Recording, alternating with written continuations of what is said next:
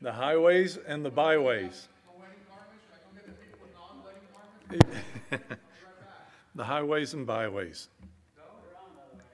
We are? Okay. Good evening, everyone. Let's open with prayer. Almighty and ever-living God, our Father, blessed be your holy name.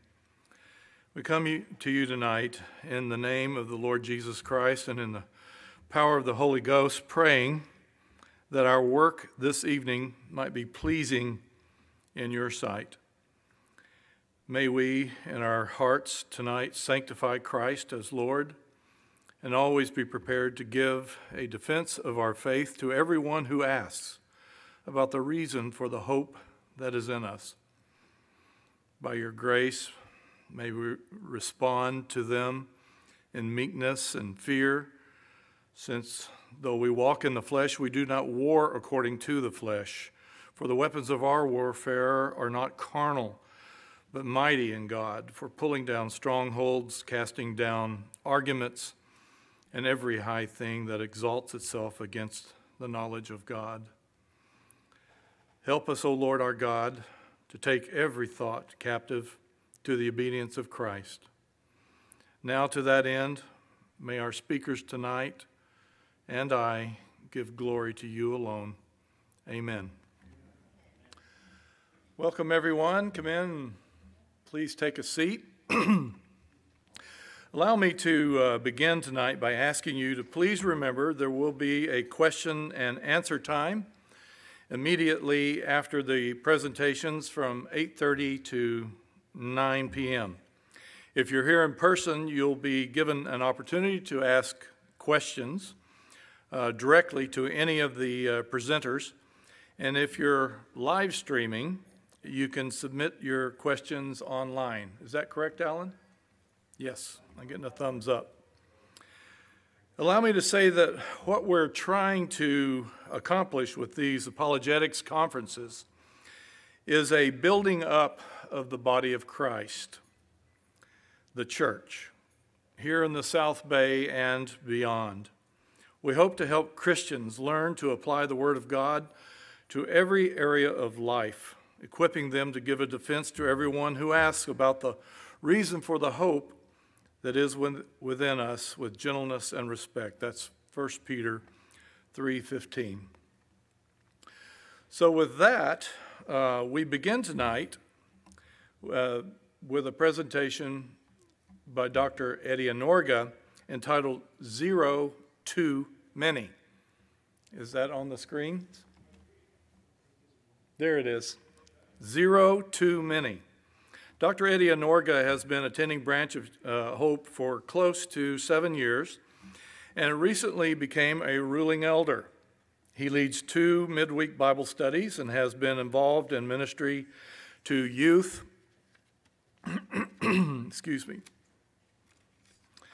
to youth and young adults in Haiti since 2010. He enjoys studying apologetics, theology, and culture. He has been married for 42 years and has 3 grown children and 5 grandchildren. He is also a family physician and has practiced in the South Bay for over 30 years. Dr. Eddie and Jason Gallagher work together several times a week to discuss apologetics, theology, and current affairs. So with that, please welcome my good friend and ruling elder, Dr. Eddie Anorga.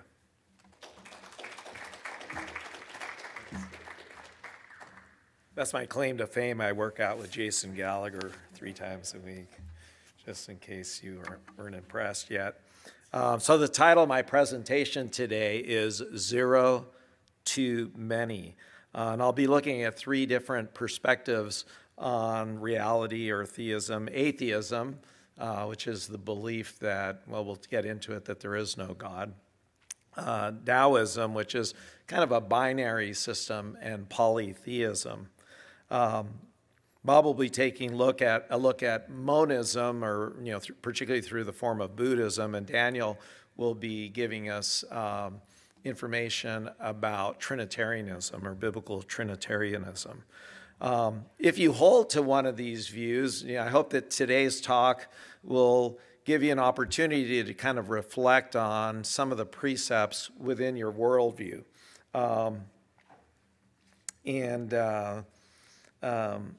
If you haven't realized it, you are a religious person. All people have religious constructs that kind of guide them through their decision-making throughout the day. There are things that they take for granted or believe or that they can't verify that guide them through their thinking. If you're a Christian, hopefully today's presentation will help you strengthen your understanding of what other people are thinking, so that when you're dialoguing with them and having conversation with them, you can stay focused on the things that are important and understand a little bit about something that other people believe. So before we dive into it, I want to just define theism, because it's really important that we understand theism as something objective. As Christians, we believe that theism refers to the triune God of Scripture that has revealed himself through the Scripture. And this is kind of a unique thing. As you look through other writings for other religions, you don't really get this sense that there is a God who's revealing himself through his revelation. We know that the clearest revelation of the God of Scripture is through Jesus Christ. After all, he's the exact representation of his glory. And if we have seen him, we have seen the Father. God also reveals himself through general revelation, through the things that are made. And these general revelation is accurate. It's our interpretation of general revelation that is problematic. We seem to have this very powerful truth-suppressing mechanism that leads us to worship something created instead of the Creator himself. All this to say is that the triune God of Scripture has a specific and objective identity. He and his word are not the product of subjective personal speculation. He is who he is. That's where, the name is I am who I am. From the Scriptures, we learn that God is both transcendent and immanent, that he's both personal and absolute. He's transcendent in his power and authority, and he's immanent through his word and his spirit. Unfortunately, amongst our culture, theism has been diluted. The term itself can mean many different things. So there's a lot of subjectivism. Typically, it's borrowing something from the biblical worldview, some attribute of God, some transcendence, some unusual authority or power that's being attributed to something that's created. And some of these take the form of spiritual authorities. Others include concepts or even individuals that serve as the ultimate authority or authorities in plural. Before we get into atheism, I need to make a confession. I kind of am attracted to a lot of the tenets that many atheists hold. Atheists like reason and rationality. I kind of like reason and rationality. Many atheists really like science, and I really like science. Atheists have this sense of rebellion, that they want to rebel and not follow the crowd. Yet with every rebellion, you form an allegiance to something or someone that's opposing what you're rebelling against. As Christians, we're peacefully rebelling against the ways of the world and becoming followers of Jesus Christ. Atheists ultimately rebel against the triune God of Scripture, and they follow something that is created. Frequently, atheism is thought as the belief that there is no God, including the triune God of Scripture. Smarter atheists think about this and they say, we don't really have the intellectual capital to make that kind of claim. I'd be putting myself in a kind of I'd be giving myself a quality of God, omniscience, which I don't really have, in order to say that, I've looked in every dimension and I understand all things and I know for certain that there is no God. No reasoning atheist is going to make that kind of claim. So they've kind of retreated to a more empirical, some of them retreated to a more empirical thing is that, well, there's not really enough evidence for the support of God. And when they start thinking about, well, does empiricism, can it really justify our knowledge, and do we make all kinds of commitments that aren't empirically based? They tend to retreat from empiricism to some form of agnosticism. That, well, you can't really know whether there's a God or not, and they end up in this position of they saying, I know for certain that you can't know for certain, and I'm absolutely sure that there's no absolute truth, and that's absolutely true. Regardless, at the end of all that, they end up worshiping something created instead of the Creator. So what are some of the transcendent claims that are included in the atheist worldview? Whether you've thought of it or not as an atheist, you're part of a worldview or a religious system. And it comes with several control beliefs that serve as authoritative determiners of your other subordinate beliefs, what you think about, what's important to you, how you live your life. They also guide your emotions, your actions, and your desires. These transcendent authorities are frequently hidden or not really considered or identified. And when you see that you start to group together with people regarding relationships that are centered around these transcendent beliefs, you begin to understand that atheism, or certain segments of atheism, function as loosely formed religious groups. People get together with people that have like-minded beliefs, particularly these control beliefs, these more important beliefs, and talk about those important beliefs and develop resources to carry out whatever these important beliefs lead them to believe. These loosely formed religious organizations also develop a hierarchy with people at the top who have some degree of transcendent or higher knowledge than people at the bottom. They also develop inclusion and exclusion criteria. You can belong to our group if you believe in A, B, C, D, but if you believe this, you're really not part of our group. They also develop a whole variety of different virtue signals that if you do this, do that, then that demonstrates your outward commitment to the religious group that you belong to. Finally, this degree of commitment can become so strong that it'll get in the way of your family, of your friends, your relationships, your job, and even your life. Look at me, my jobs. I have so many jobs. It's like, I don't think of a job as a singular thing. But I can already see an objection forming to this religious analysis of atheism, and that really, many atheists view themselves as really objective scientists. That sets them apart from all those other people who believe in things that aren't seen, the unseen things. So let's take a moment to digress and take a look at, well, what is science?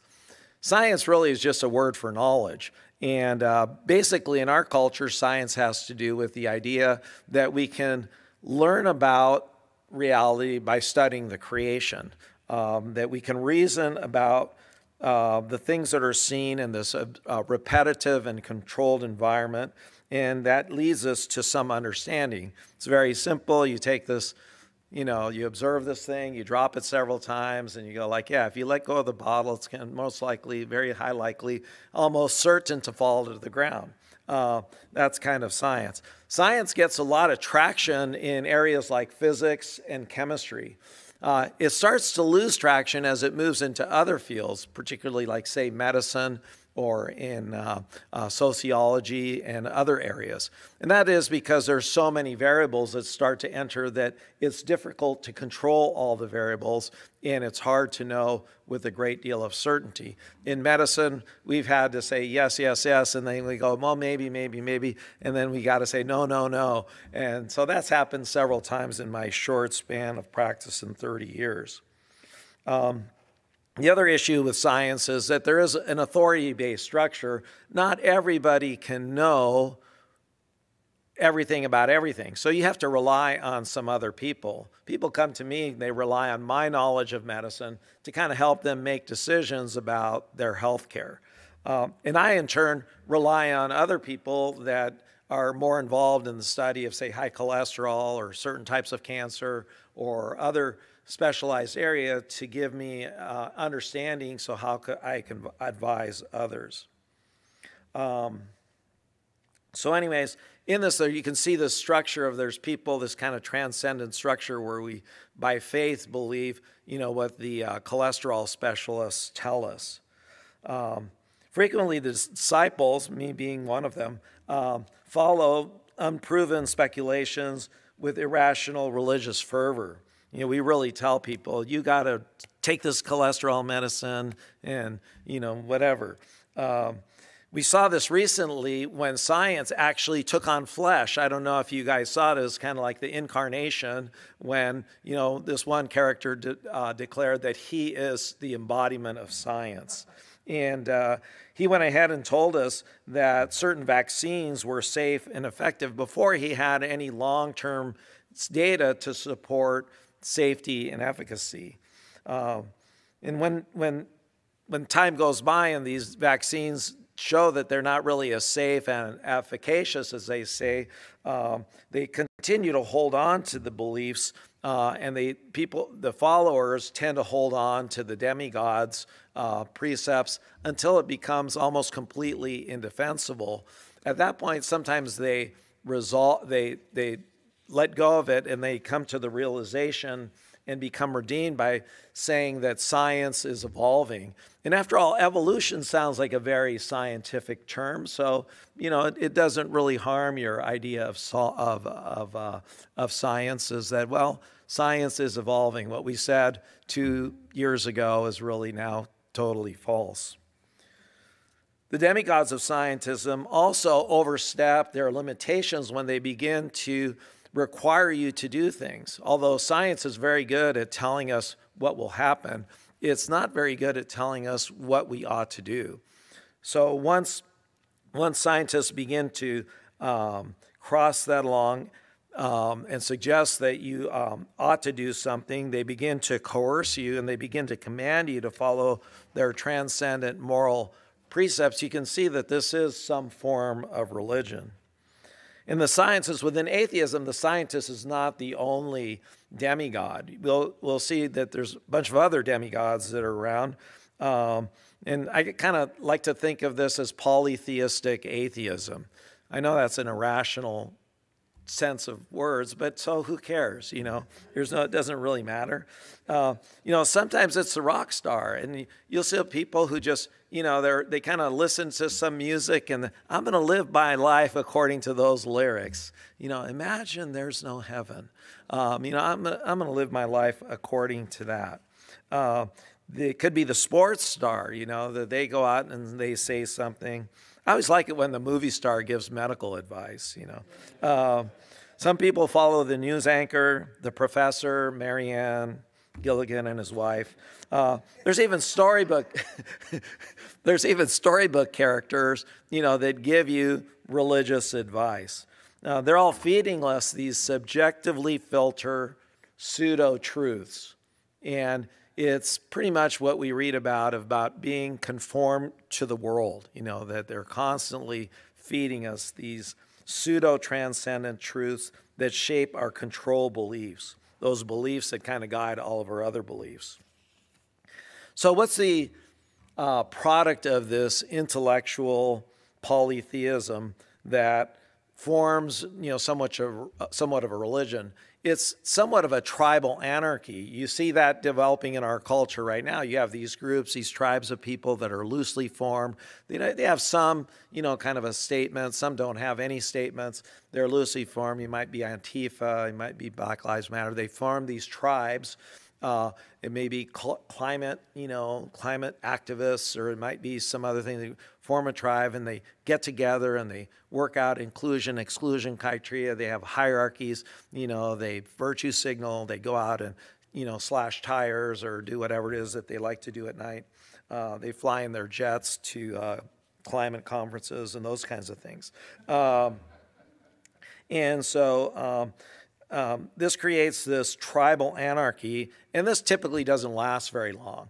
And a tyrant needs to step in. There has to be some leader that steps in and takes over. And either you're going to be a tyrant or you're going to be a little mini tyrant. You've probably met those people before. They're usually behind a counter somewhere, and they have control about whether or not you're going to do this or do that. And they just they lay down the law for you, and unless you do what they say, you're not going to get what you want. Eventually, if you're not a tyrant, a mini tyrant, you become a serf. You become kind of a slave to the system, this underling that's just there for the purposes of achieving the goal. So now let's turn the tables a minute and look at polytheism. That's the belief that there are many gods, which a word itself is kind of like leisure suit or dry water or something. It just doesn't really make sense because, theism really refers to an ultimate authority, and it's kind of hard to have many ultimate authorities. It kind of goes against the term ultimate. We learn about polytheism through Greek mythology, and there are many transcendent beings with amplified properties. They're like man, but they can fly, or they got control of the ocean, or they can do special things. Hinduism is a religion that's practiced in many parts of the world, and its teachings include karma, yoga, meditation, and reincarnation. The teachings of Hinduism influence a lot of New Age thought, and even some of the stuff influences many churches. You see churches embracing some of these views. Its precepts are derived from these ancient writings, the Vedas and the Upanishads and many others. And they are not limited to just metaphysical issues, but they also address basic sciences and medicine. Some of you may have heard about or go to an Ayurvedic doctor, that they practice medicine based on these principles that come from these writings.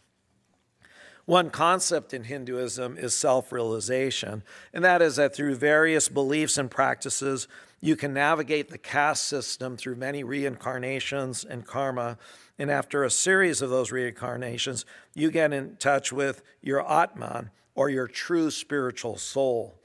That ultimately gets you into contact with Brahman, who's like the kind of the God concept within Hinduism, the ultimate ruling hyper-transcendent principle or person of the universe. That's all you can pretty much say about it. At this point, you all get to be one with the creative energy of the universe, and you get to hang out in this mysterious place called Nirvana. Along the way, you can choose a god that is some kind of manifestation of Brahma to help you focus on self-realization. If you can't find a god that meets your specifications, some sects actually allow you to make up a god, that you can have to focus your next phase of realization. I know this is somewhat confusing, so if you get confused, you can get a guru. And a guru will help you, guide you through this whole process of deciding what it is. We had a family member who had a guru, and he was kind of like a quasi-nutritionist guru guy, and I think he finally got him to start drinking his urine. All right. And if you don't like your guru, you could just find another one. They're kind of exchangeable.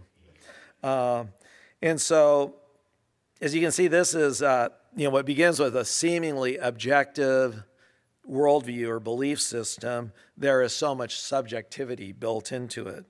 And even if you appeal to some objective standards or writings, they're so voluminous and tedious to read that the average person doesn't do that, and they have to rely on the guru or some person in the hierarchy to tell you what these things mean. I mean, if you think about it, up until the 80s, the literacy rate in India was only 40%. And so pretty much everybody, a lot of people were really, most of their focus was trying to get a meal for them and for themselves and their family. And they really didn't have a lot of time to sit around and read these things and contemplate them. And again, the big idea is that if subjectivism reigns, so does intellectual and tribal anarchy, and eventually the historical consequences of this is tyranny. There's one other just comment I wanted to make about Mormonism. Mormonism begins kind of with the Bible, but then they begin to add all this revelation that comes through one person. And some of it has been thoroughly debunked in terms like the Book of Abraham, which was a scroll written in hieroglyphics that Joseph Smith translated, and he wrote this whole story he thought it was a language called Reformed Egyptian, and he made a whole translation of it and wrote a book. That's one of their primary authoritative books.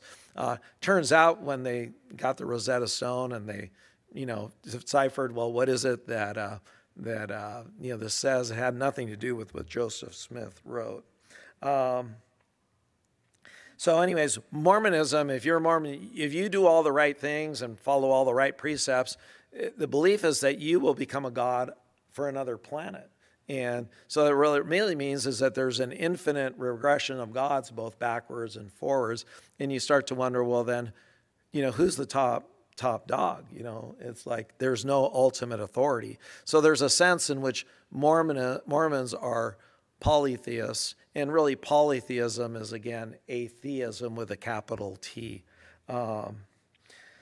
So if you're having trouble with all these, maybe the issue isn't, polytheism or atheism. Maybe it's dualism. So the next section of my talk has to do with Taoism. Frequently it's pronounced Taoism, so people go back and forth. Some people call it Taoism. And it's a product of two writers from about 500 BC, maybe, Lao Tzu and Zhuangzi. It may just be a collection of writings and sayings and poems that were put together over the years and given this mystical origin. In Cuban culture, we have a kind of a mystical character. His name's called Pepito. And we ascribe a lot of really important things to Pepito, and he's the focus of many stories. Everybody in Cuba knows about Pepito, but nobody's actually ever met him. One of the essential features of Taoism is expressed in yin-yang, which will come up in my slide, hopefully right now. You've all seen this. It's these two interacting things. On one side, there's lightness. The other one's darkness. There's, weakness and strength. There's fullness and emptiness. There are all these opposing ideas that somehow come together. And if you can see that there's a white dot within the black and a black dot within the white, there's this idea that there's a little bit of one thing in the other and a little bit of the other thing in the one. And so they're not completely separate. As you kind of start to look at this from a distance, you almost see this dialectic developing. And dialectical thinking is what Hegel came up with. And there's another guy, I think his name's Karl Marx, who came up with this thing called dialectical materialism. And this kind of idea can be molded a little bit into this dialectical materialism idea. And one of the things that we're seeing in China is that they're allowing certain religious beliefs, but they're conforming them to their political agenda. And so we see that a little bit in the church. We see liberation theology as kind of Christianity that's being conformed to Marxist ideology, and it has Christian symbols and Christian things, but underneath is this demonic idea. Anyways, Taoists like to practice Tai Chi. Sometimes it's called Tai Chi, so it's either Taoism, or Tai Chi, or Tai Chi. Anyways, it's hard to know. This is a series of philosophically influenced movements that help you balance the flow of Qi energy through your body. Acupuncture seeks to diagnose and treat problematic flows of Qi energy in your body. Feng Shui is a way of organizing objects in your environment in order to have the right flow of Qi energy through around you. And there's people, I heard of a guy who, he had built this, huge mansion up on the hill, and some of his family members got sick, and he hired a Feng Shui consultant because he thought the reason that they were getting sick is that somehow the architecture of the house was not allowing the right flow of chi through the house. And so I think he spent another $7 or $8 million just redoing the house to get the right feng shui. Some of you have probably heard of Sun Tzu, which is out of The Art of War. And Taoism has influenced a lot of Western thought leaders, including Carl Jung, Wayne Dyer, and even Jordan Peterson. Taoism has both a philosophical and religious faction. We all know they're religious, both the philosophical and the religious group. But the traditional distinctions are usually drawn along the line as whether or not they appeal to hidden or even revealed spiritual properties, or otherwise the philosophical ones have these sage-like figures that have transcendent knowledge themselves. I have to make another confession.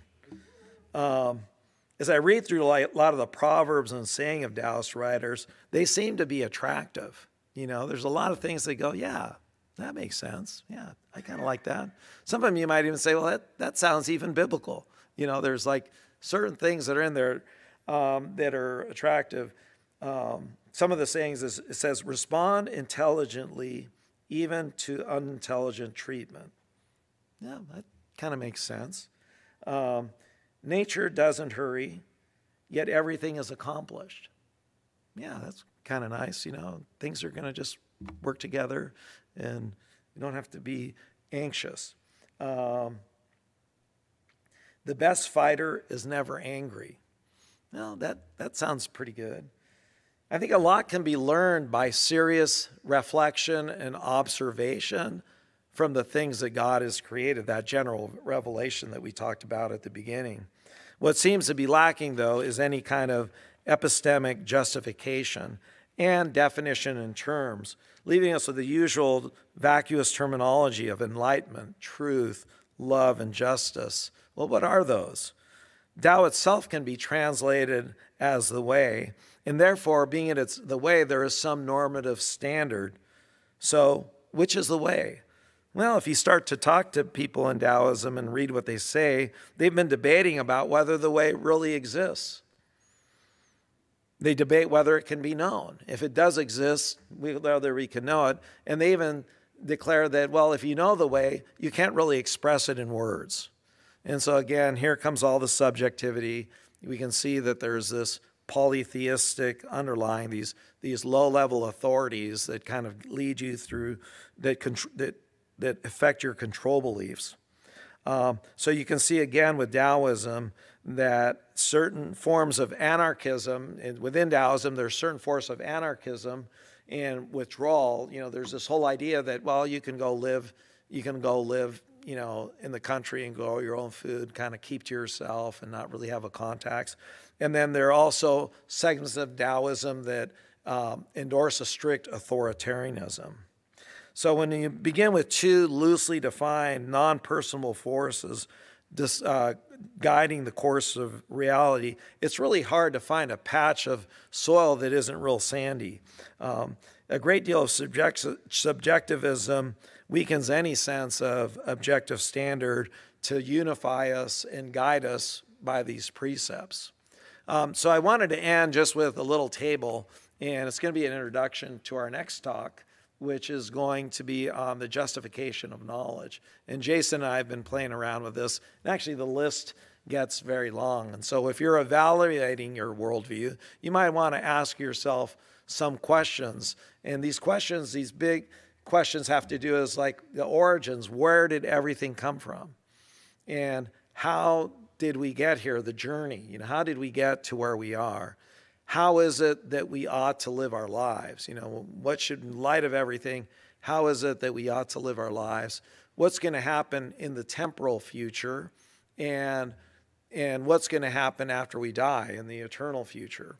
So those are all claims that a lot of worldviews seem to hold.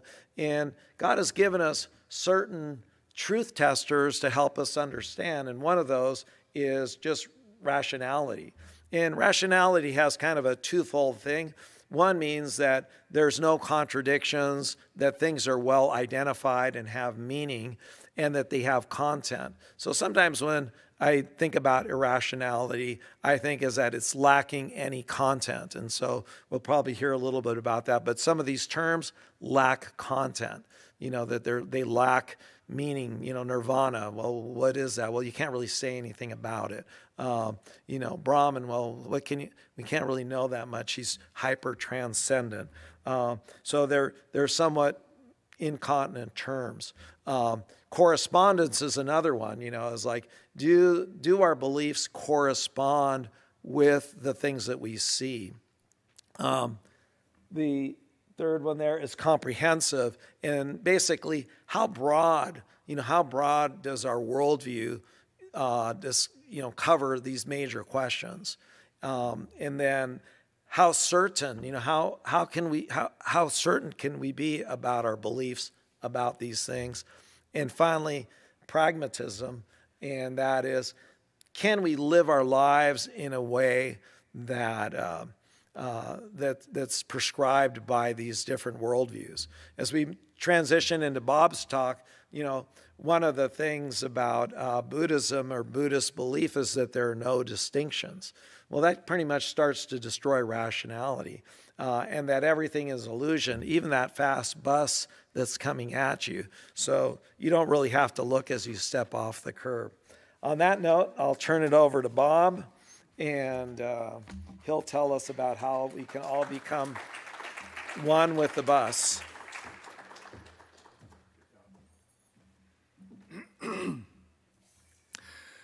Thanks, Dr. Eddy. Let's see, let me look at my notes here. Our second presentation tonight is One is the Loneliest Number, Monism, as you can see on the screen. Bob Parucha is a native of Southern California and received a master's degree in religious studies from UCSB. He has been a Christian now for 20 years and has been interested in the subject of comparative religions and worldviews since he was in college. When Bob became a Christian some 20 years ago, his primary interests shifted to Christian apologetics. He is currently a ruling elder here at Branch of Hope Orthodox Presbyterian Church and makes his home in El Segundo with his wife, Linda.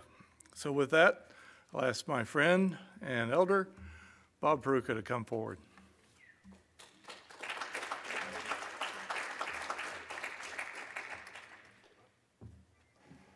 Thank you, Lars.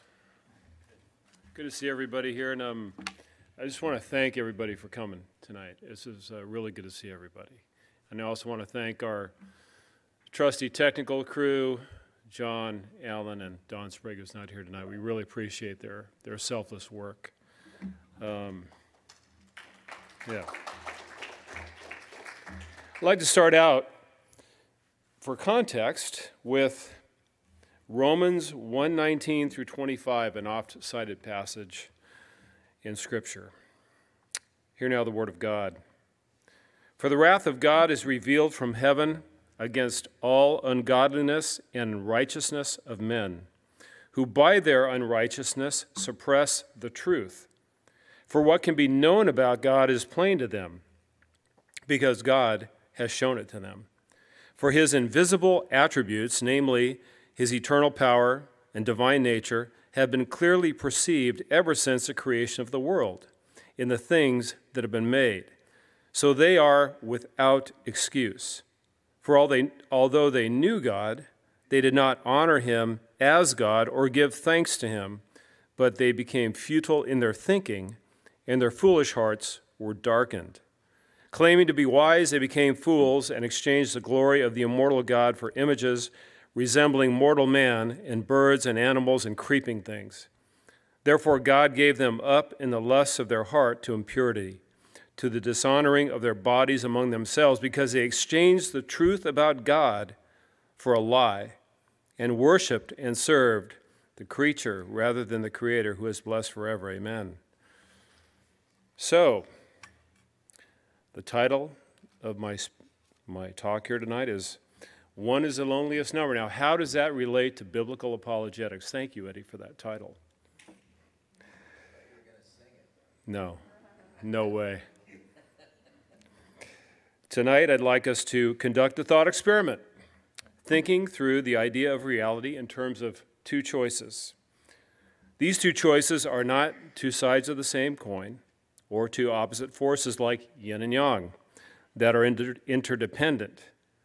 These two perspectives are diametrically opposed and are therefore irreconcilable.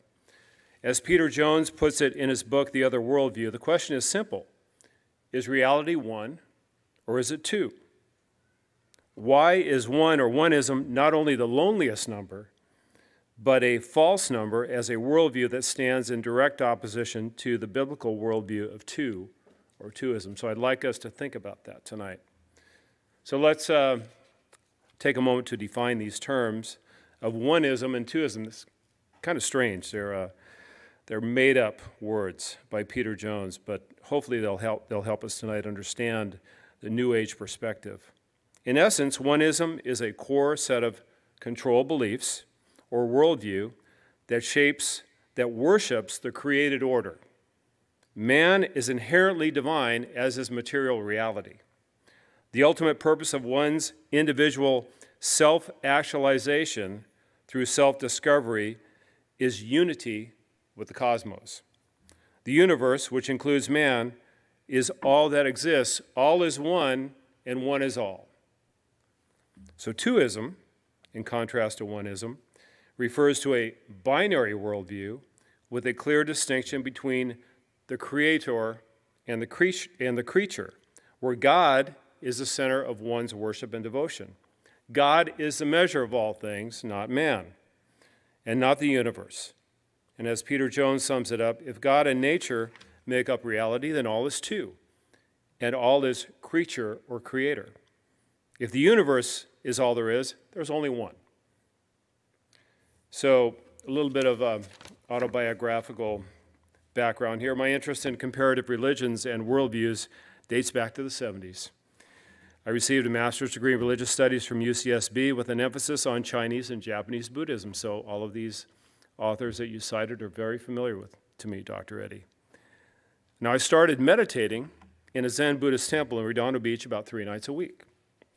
I was attracted to Zen during this intense period of self-discovery because it struck me as the most authentic form of Buddhism. It was simple, it was direct, and it required rigorous discipline, which I was attracted to. So the protocol for the study of Zen is as follows. The Zen master gives you a koan, which is a question for you to meditate on, and through this process of meditating on this koan, you have a breakthrough or a moment of insight, hopefully, if you work hard enough at it, which is called satori, or enlightenment. So one example of a koan is, you know the sound of 2 hands clapping. What is the sound of 1 hand clapping? All right. So according to Zen, any answer from a purely rational perspective totally misses the mark. There's a mind-to-mind transmission from the Zen master to the student that is intuitive, and it's a truth beyond words and letters. Therefore, any attempt to capture the essence of truth through propositional statements misses the mark completely. Zen claims that upon enlightenment, one is able to see reality in its thusness or suchness, reality as it clearly is. You see yourself and you see reality as it is. The subject-object distinction is gone. All there is moment-to-moment reality. One discovers his true self, and one is truly one with the cosmos. This is oneism. So I'm going to read now from a Zen master, a Soto Zen master. I'll give you a little flavor for what their perspective is. Quote, a cherished ancient image of the mind in Zazen is a clear mirror, boundless, extending everywhere.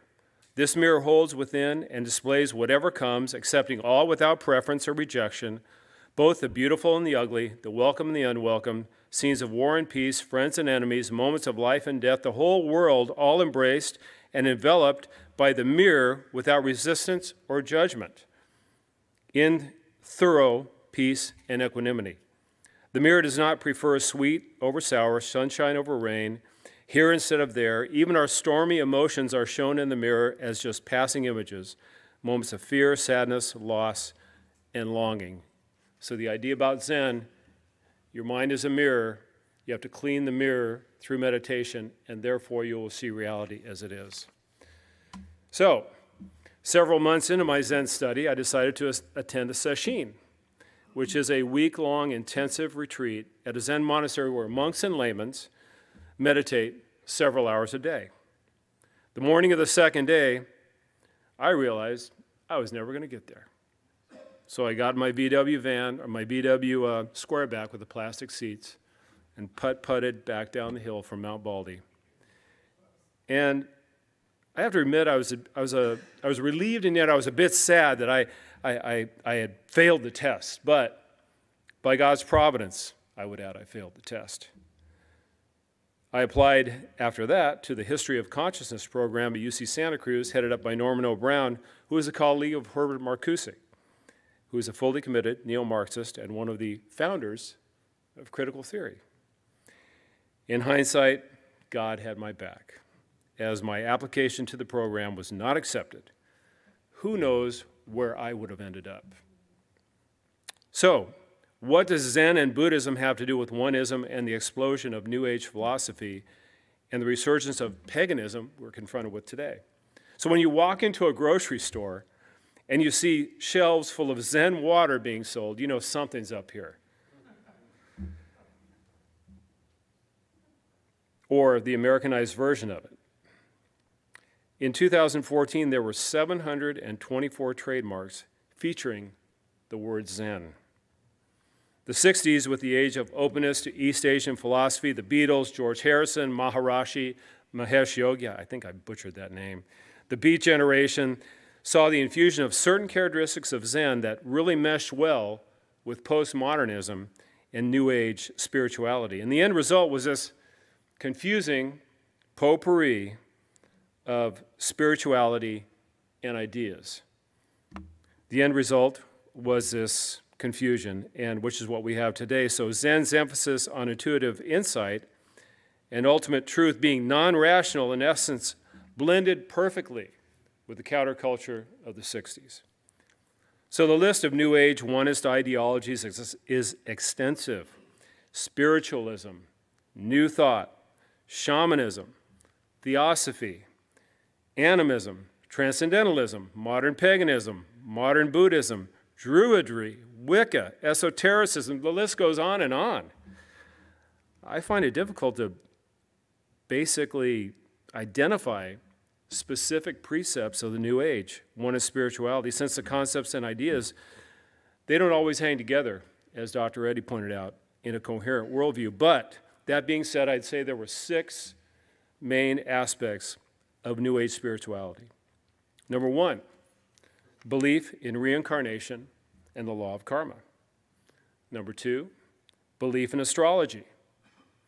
Number 3, faith in psychics to be able to commune with the dead. Number 4, belief that physical objects have spiritual energy. Number 5, belief that mind can champion over matter, that a person's intention, if strong enough, can actually change external reality. And number 6, belief that personal redemption is possible through personal focus and individual effort combined with right thinking and clear intention.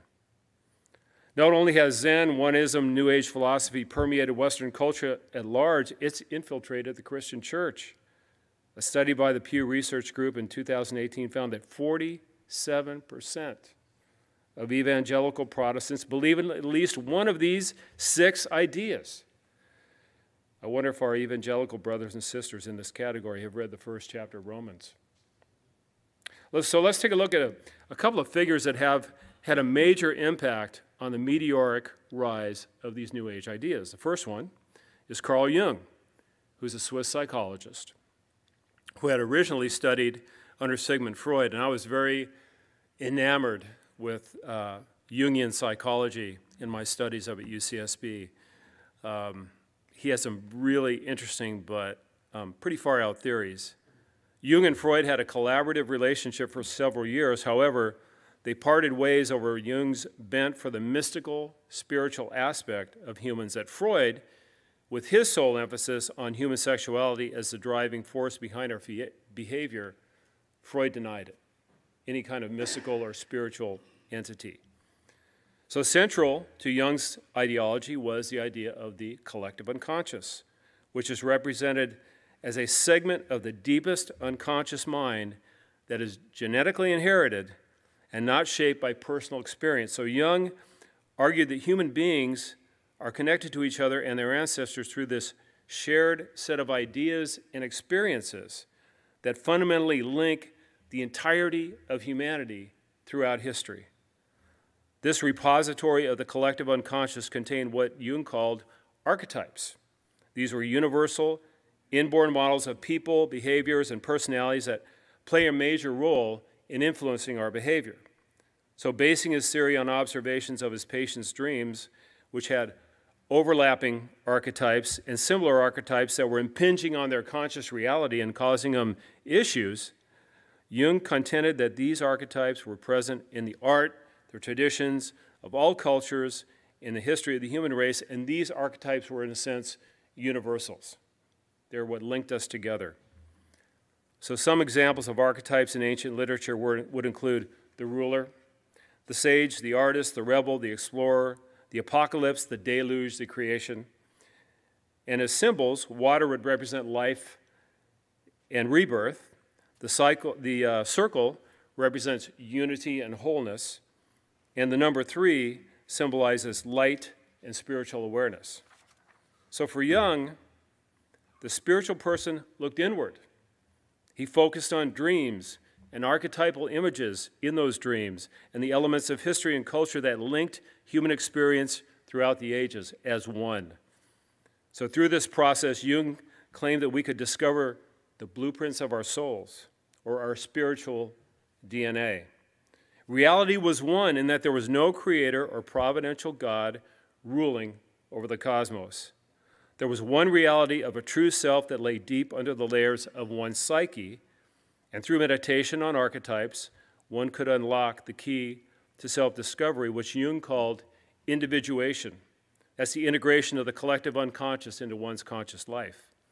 So this was the task of the authentic individual, self-realization through this introspective process.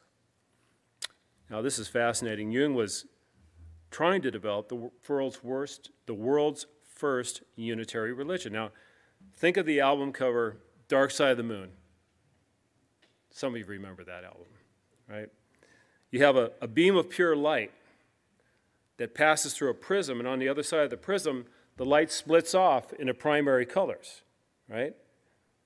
The light of truth passes through this prism of culture and is divided into different religions or interpretations of reality based on cultural filters. So according to Jung, our goal should be to get back to the other side of the prism, the pure light. Reality is ultimately one. So Peter Jones cites Jung as the real founder of the New Age movement, as Jung sought to deconstruct classical biblical religion and Christianity's insistence on a binding authority to a sovereign creator God. Jung reinterpreted the Christian view of God via Hindu pantheism and self-realization.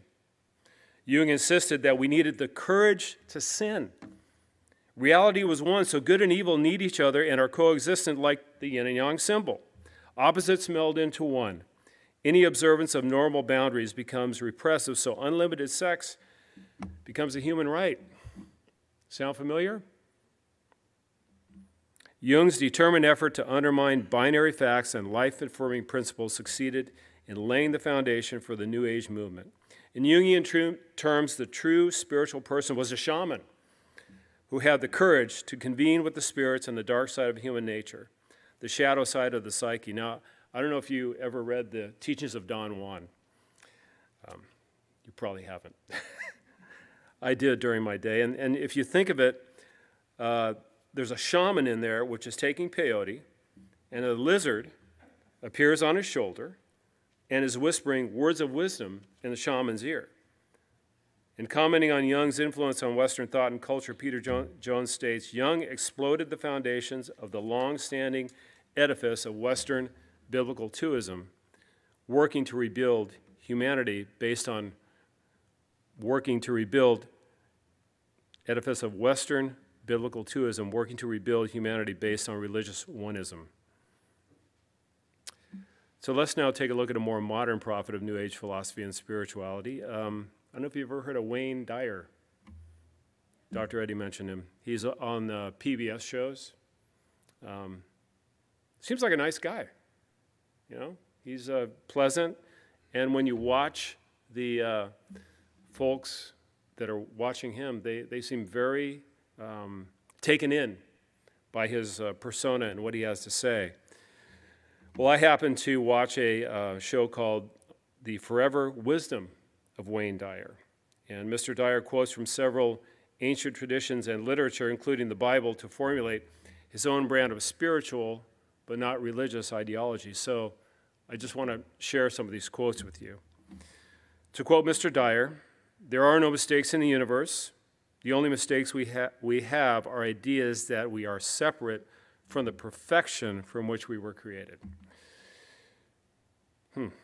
When you change the way you look at things, the things you look at will change. In the universe, there is an immeasurable and indescribable force which those of the source call intention. Everything that exists in the entire cosmos is attached to intention by a connecting link. If you're having a hard time following this, I am as well. Within all of us is a divine capacity to manifest and attract all that we need and desire. Heaven is a state of mind and not a location, since spirit is everywhere and in everything.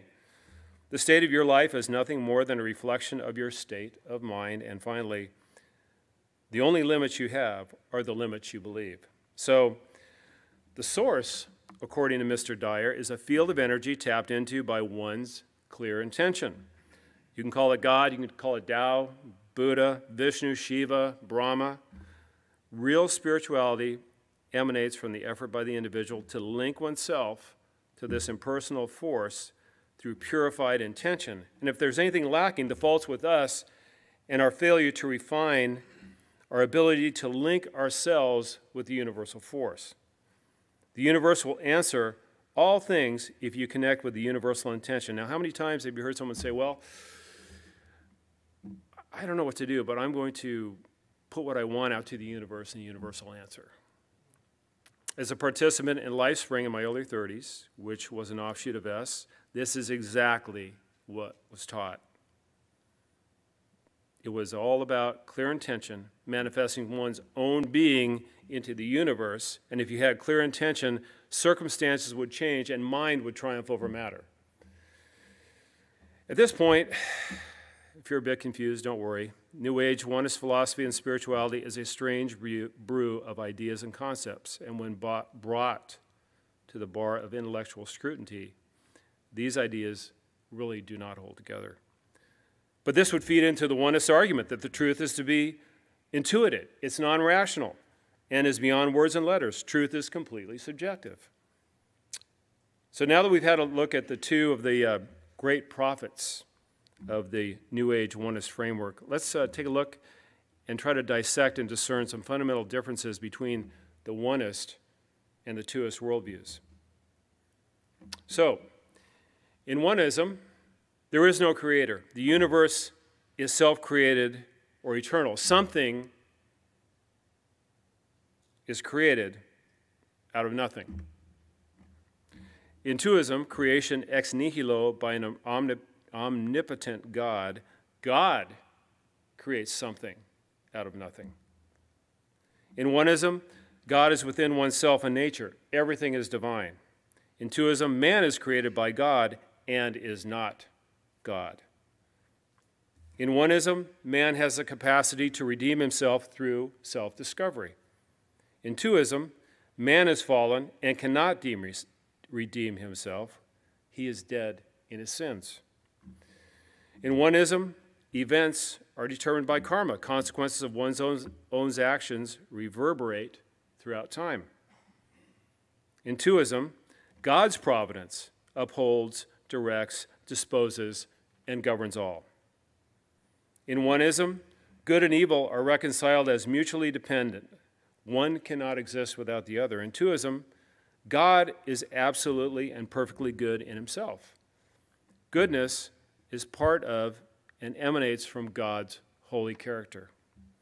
In oneism, all religions are true. In twoism, there is only one religion, and all others are false. In oneism, self-discovery, expressive individualism, and utopia are the ultimate goals. In twoism, glorifying God and enjoying him forever is the goal. In oneism, there's a rejection of any and all kind of binding authority. We are autonomous beings completely. In twoism, submission, we submit to binding authority of a sovereign God. In oneism, there's an elimination of binary structures, and again, distinctions are flattened. In twoism, there's an adherence to and a celebration of binary structures and distinctions. In oneism, there's no cost. Truth is based on what one feels at any moment in time. In twoism, we know that we need to count the cost. In oneism, the shaman is the true spiritual person who convenes with the spirit world, and in twoism, the saint who is in Christ is a true spiritual person.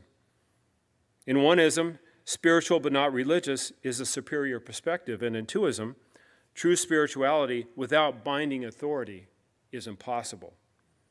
And lastly, oneism, relativism results in moral confusion. In twoism, moral absolutes result in moral clarity. So, as I wrap things up here, let's take a look at evaluating these different systems of fundamental core beliefs based on 4 questions. Number 1, why is there something rather than nothing?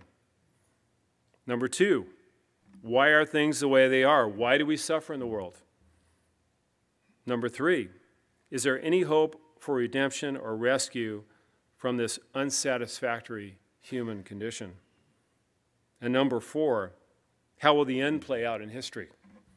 So in oneism, the universe is eternal. There is no ultimate purpose to reality, except for us as evolved beings to continue to realize ourselves, build a utopia, and make the world a better place. There really isn't a specific answer as to why there is something rather than nothing.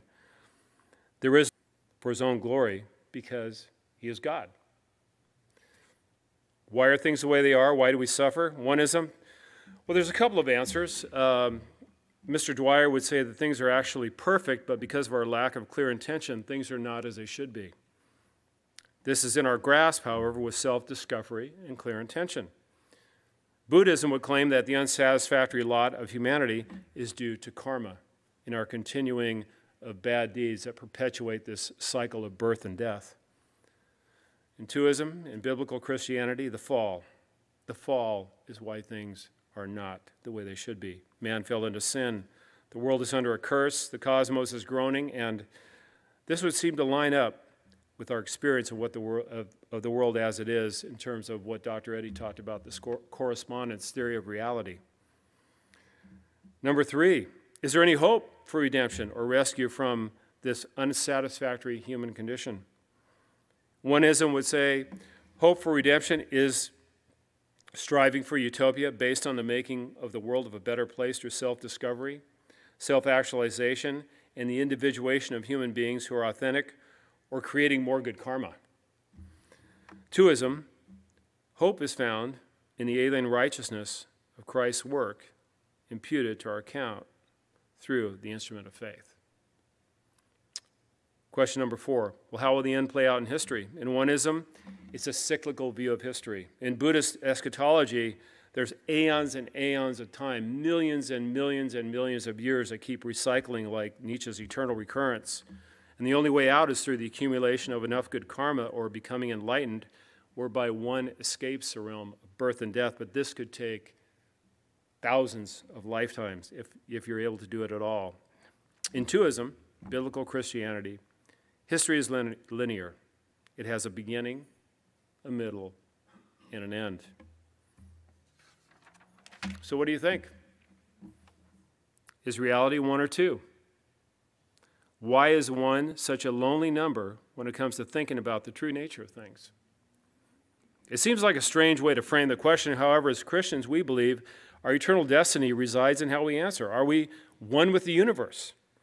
Is that the goal? Or is it by faith in Christ to love, obey, and serve God, who is our Creator? The conversations we have with our friends and family who are invested emotionally in the onist ideology, there's tough, difficult discussions. Linda and I have had them. I'm sure we've all had them. I find that there's an intense emotional investment when beliefs in the onist worldview are challenged. The truth is, religions are not one, and all religions do not lead to the same destination.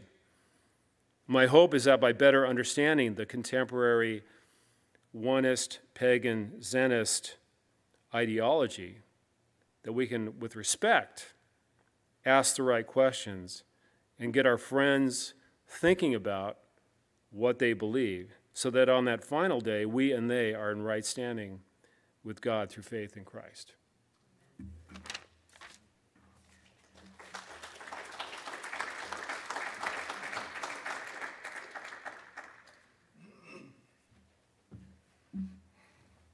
Boy, I just had a flashback. 1971, Don Juan, the teachings of Don Juan, a Yaqui way of life, Carlos Castaneda. Yeah. Glad I forgot it.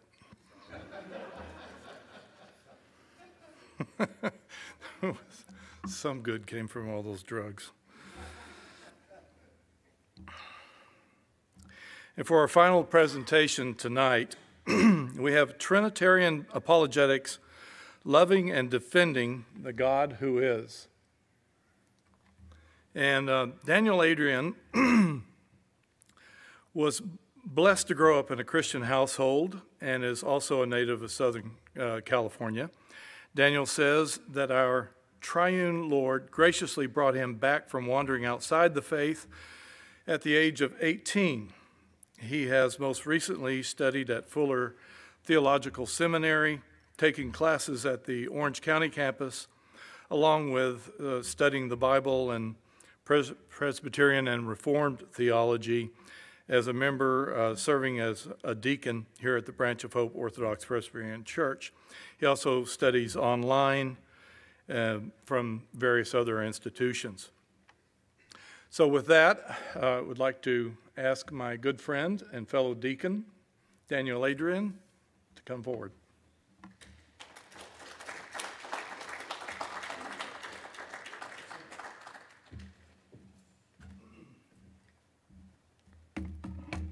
These are all for show.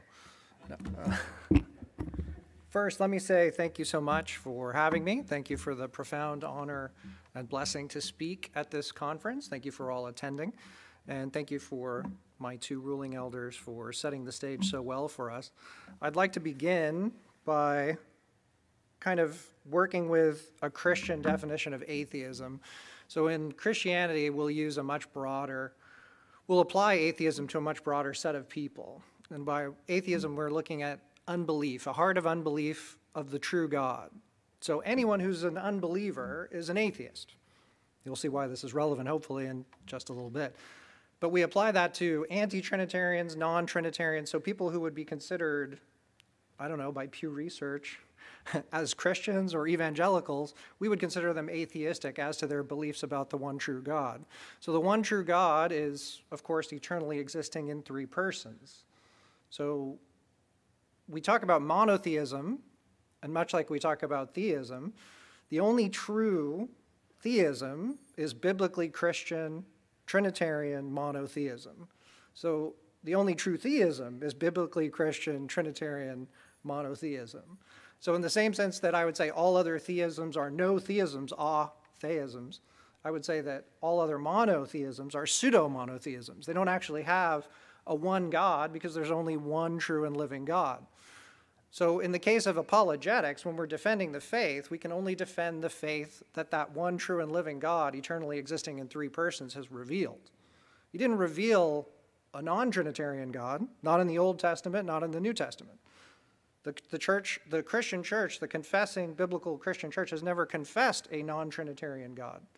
Now, has our Trinitarian theology always been what it should be? No, of course not. Is there a much further and greater clarity of understanding given to us in the New Testaments of the Trinity and what we are to believe about him and who he is in his three persons? Yes. Yes, it's much clearer. But did Old Testament saints have faith in a non-existent God which saved them? No. So whatever their Trinitarian theology was, however developed it was true, it was living, it was a saving faith. Whatever Trinitarian theology the least schooled among us, if there's a faith the size of the seed of a mustard seed, the seed of a mustard tree plants, whatever that thing is, it's the seed of the mustard plant, biblical imagery, right? If it's that small, that's a Trinitarian faith.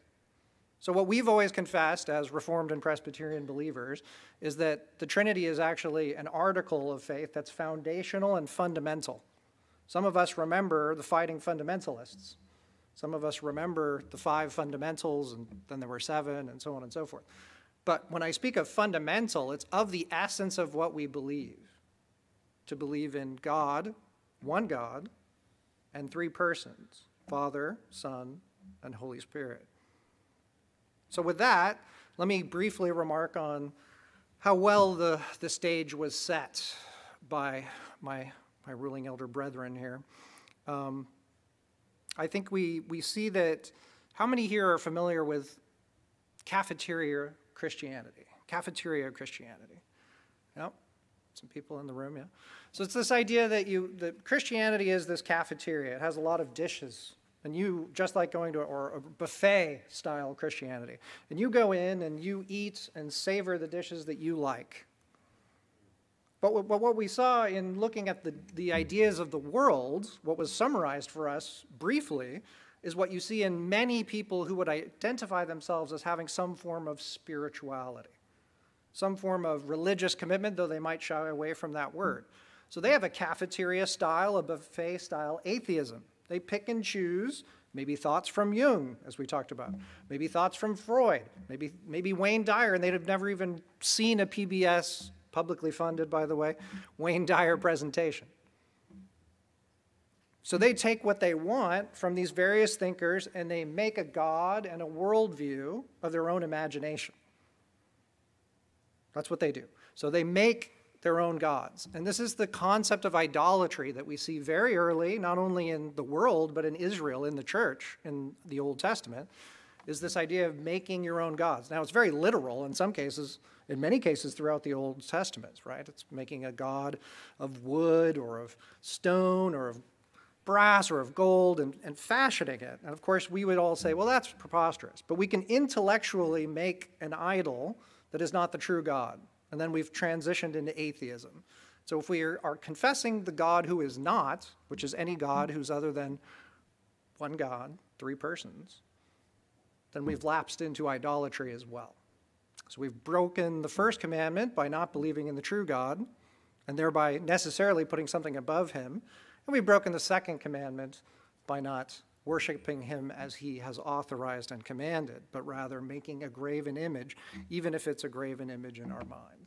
So intellectually, inside, spiritually, we want to confess the true God. And of course, among ourselves, we want to confess the true God, right? We want to talk about the true God to one another.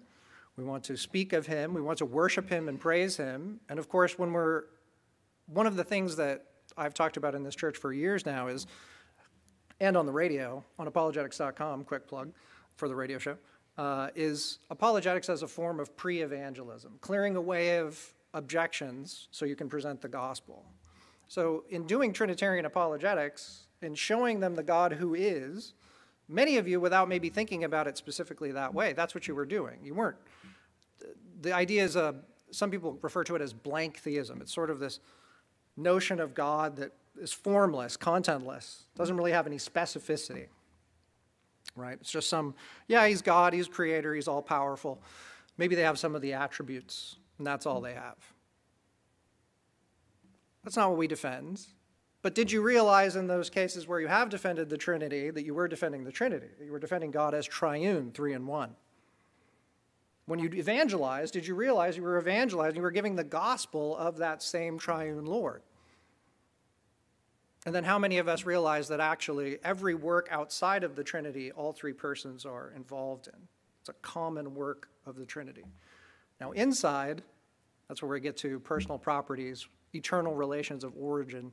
That's where the scripture is largely silent. So when I say biblically Trinitarian, there's a history in the church, not a good one this time, of while we're trying to refine it, sometimes we can be overly speculative. We can pry into things that are not revealed in Scripture. And of course, those things belong to the Lord. The secret things belong to the Lord. But that which he has revealed belongs to generation after generation. Loose paraphrase of Deuteronomy 29:29. So the secret things we don't get to pry into. The inside-ness of God that he hasn't revealed, that's where we can become overly speculative. And you'll see this if you study this issue.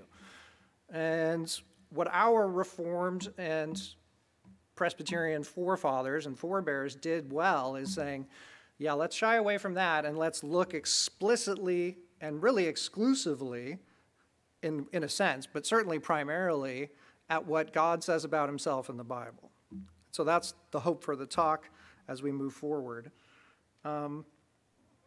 Like I said, it was very well set up for me in the sense that we talked about truth and different various views of truth. Hopefully coming to your mind would be Jesus himself confessing that he's the way, the truth, and the life.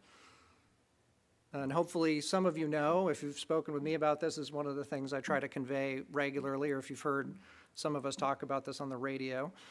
We talk about truth as eternal, right? If something is true, it didn't begin to be true, and that truth content of that thing is not going to become something else in the future, right? That's what we mean by the eternality of truth.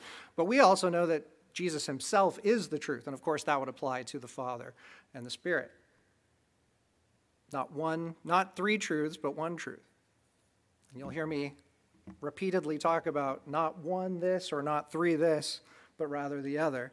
Because this is how we guard against the 2 errors that are so prevalent in the church. On the one hand, you tend towards fake monotheism, a monotheism that gets rid of the real, actual, rational, and metaphysically true distinction of the persons. The ultimate reality of God is that he has always existed in 3 persons. So if we go too far in this direction, then it seems like the Son began to exist. This should sound familiar to some of you. It's heretical. That the Spirit began to exist. Also heretical. And what's interesting about even Kabbalists, people who study the Kabbalah, is some of them have a Trinity from the Old Testament, just to connect earlier with what I was saying about an Old Testament Trinitarian theology. Some of the ancient Greeks have Trinitarian and triadic formulations. This is not to say that they learned these things from nature. This is to say that they had contact with believing Jews and were influenced by them.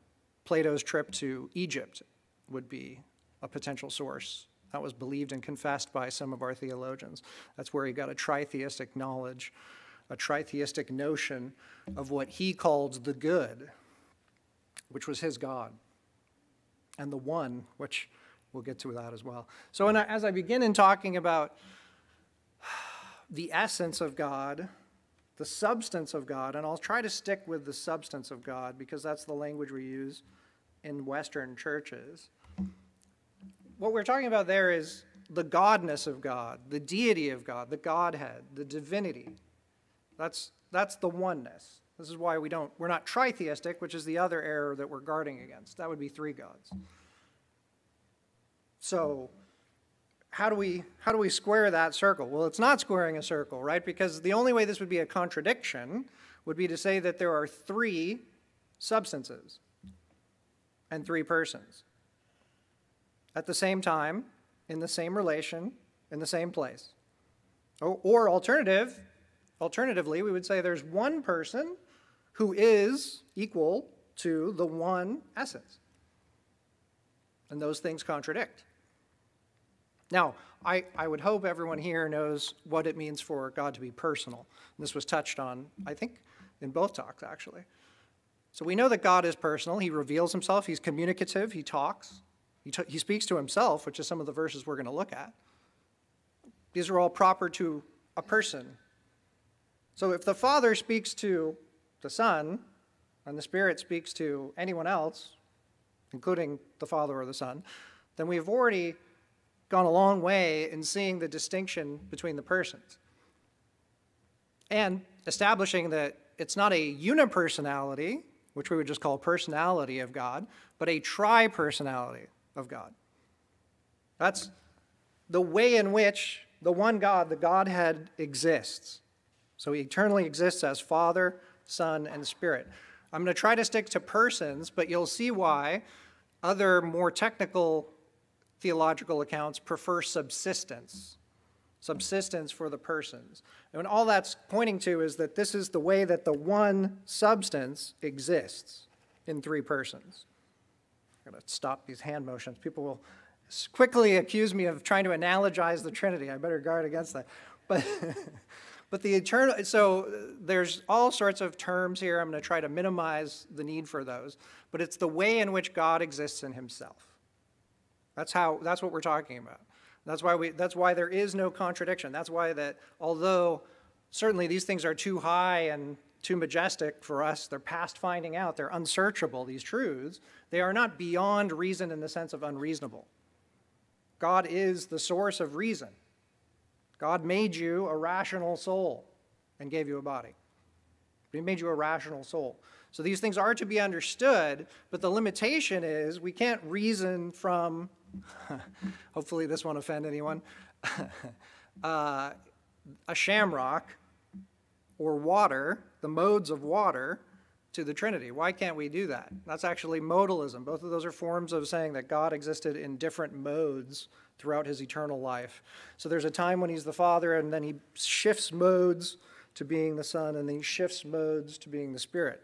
Classical dispensationalism actually sort of tends towards modalism. Now, all of these errors we see in the church, if I tell you you have a bad theology of the Bible,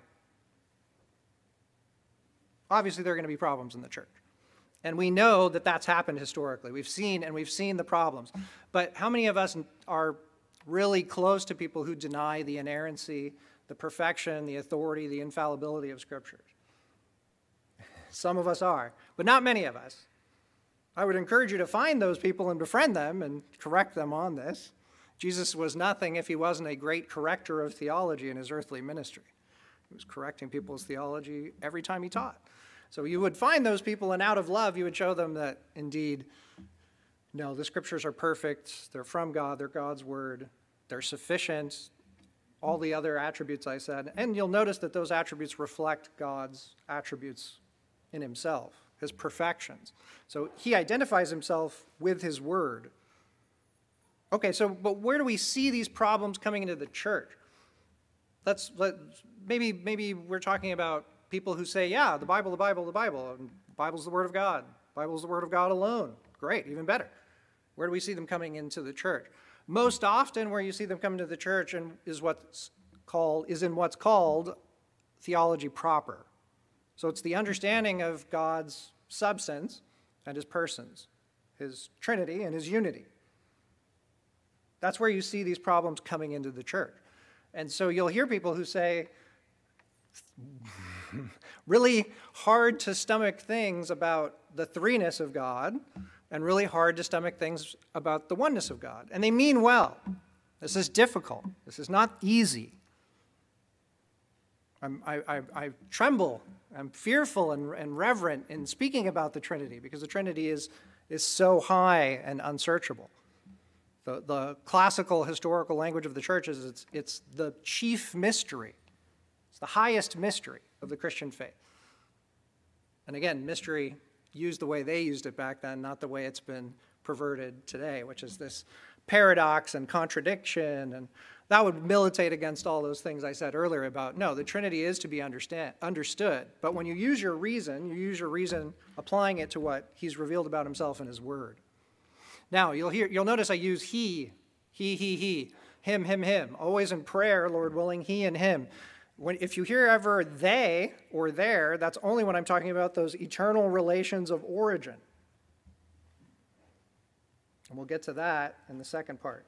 But Deuteronomy 6:4 is going to establish for you, this is the Shema. This is a bedrock principle of the Bible. This is confessed by the people of God, the covenant people of God, who is under the ruling and sovereign hand of the covenant triune Lord throughout the Old Testament. And over and over and over, their confession of faith their confession of faith is, Hear, O Israel, the Lord our God is one Lord. And thou shalt love the Lord, all caps, because that's Jehovah, his covenantal name. That's the name that we're going to get to. The Lord thy God with all thine heart and with all thine soul and with all thy might. So you hear the greatest commandment. Love the Lord thy God with all thine heart, with all thine soul, and with all thy strength, with all thy might. Greatest commandment is linked to the oneness of God. Generally, when you talk to Christians, they don't have a problem with the oneness of God. Now, today, historically, it was a big problem. but right now, it's the threeness of God where we see a lot of problems. The other thing I want to talk about, well, there's a couple other verses I want to look at specifically before we go into further detail. 1 Corinthians 8, verses 4 through 6. As concerning, therefore, the eating of those things that are offered in sacrifice unto idols, we know that an idol is nothing in the world, and that there is none other God but one. For though there be that are called gods, whether in heaven or in earth, as there be gods many and lords many, but to us there is but one God, the Father, of whom are all things, and we in him, and one Lord Jesus Christ, by whom are all things, and we by him.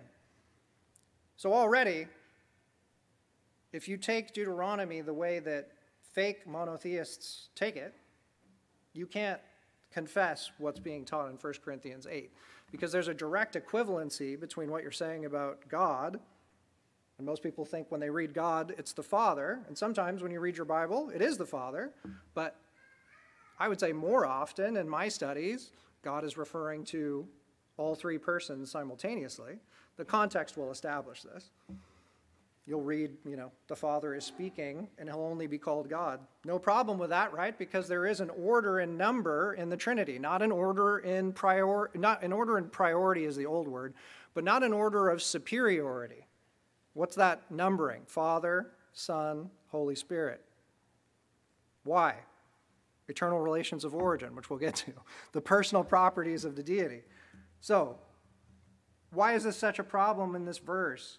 And by the way, gods many and lords many. So God's rulers many, they were called gods. You see this in the Psalms. Gods in heaven, gods on earth. But there's only one God. Think of the first commandment. No other gods before me. So my absolute ruler, my absolute sovereign is God.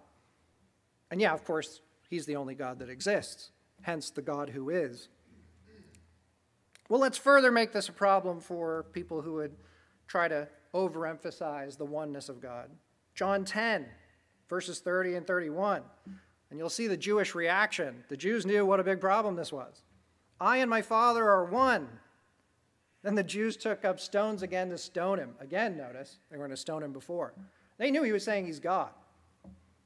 That he's one with the divine substance. That's why they were going to kill him. They were going to kill him extrajudicially, outside of legal process, biblical legal process, for confessing that he is the one God. So put those all together and you see why we have to move immediately into discussing the three persons. So John 14, verses 16 through 17. And I will pray the Father, and he shall give you another comforter, that he may abide with you forever, even the Spirit of truth, whom the world cannot receive, because it seeth him not, neither knoweth him. But ye know him, for he dwelleth with you, and shall be in you. I will not leave you comfortless. So here we see actually one of these relations of origin, which I may as well talk about now. So the Father and the Son send the Spirit eternally. There was never a time in which the Father and the Son together did not send the Spirit. All of these relations of origin are historically known as processions. Why is that confusing? Because people think of proceeding as really being proper only to the Spirit. But the way that the Spirit proceeds from the Father and the Son is by this sending. So the Father sends the Son. The Father sends the Son, yes. The Father sends the Spirit, and the Spirit is sent by the Son together. This is what created the great separation between the East and the West. The East still will not confess this. We can talk about in Q&A, if you like, why that's such a big problem. I can even give you something that could reunite us if the Spirit blessed it. So, heavy stuff. We needed this comforter, and it's better for us that we have this comforter. So the sending of the Spirit, the pouring out of the Spirit in time. But this is referring back to the eternal sending of the Spirit by the Father and the Son as well. Because it's proper to the... If the Father sent the Holy Ghost from the beginning, which he did, then how could the Son take the Holy Ghost from the Father and then send him in time? This would be a huge issue. That's the understanding of this text by the Eastern Orthodox. That's a bad understanding, because that means a real change in God. You've lost immutability.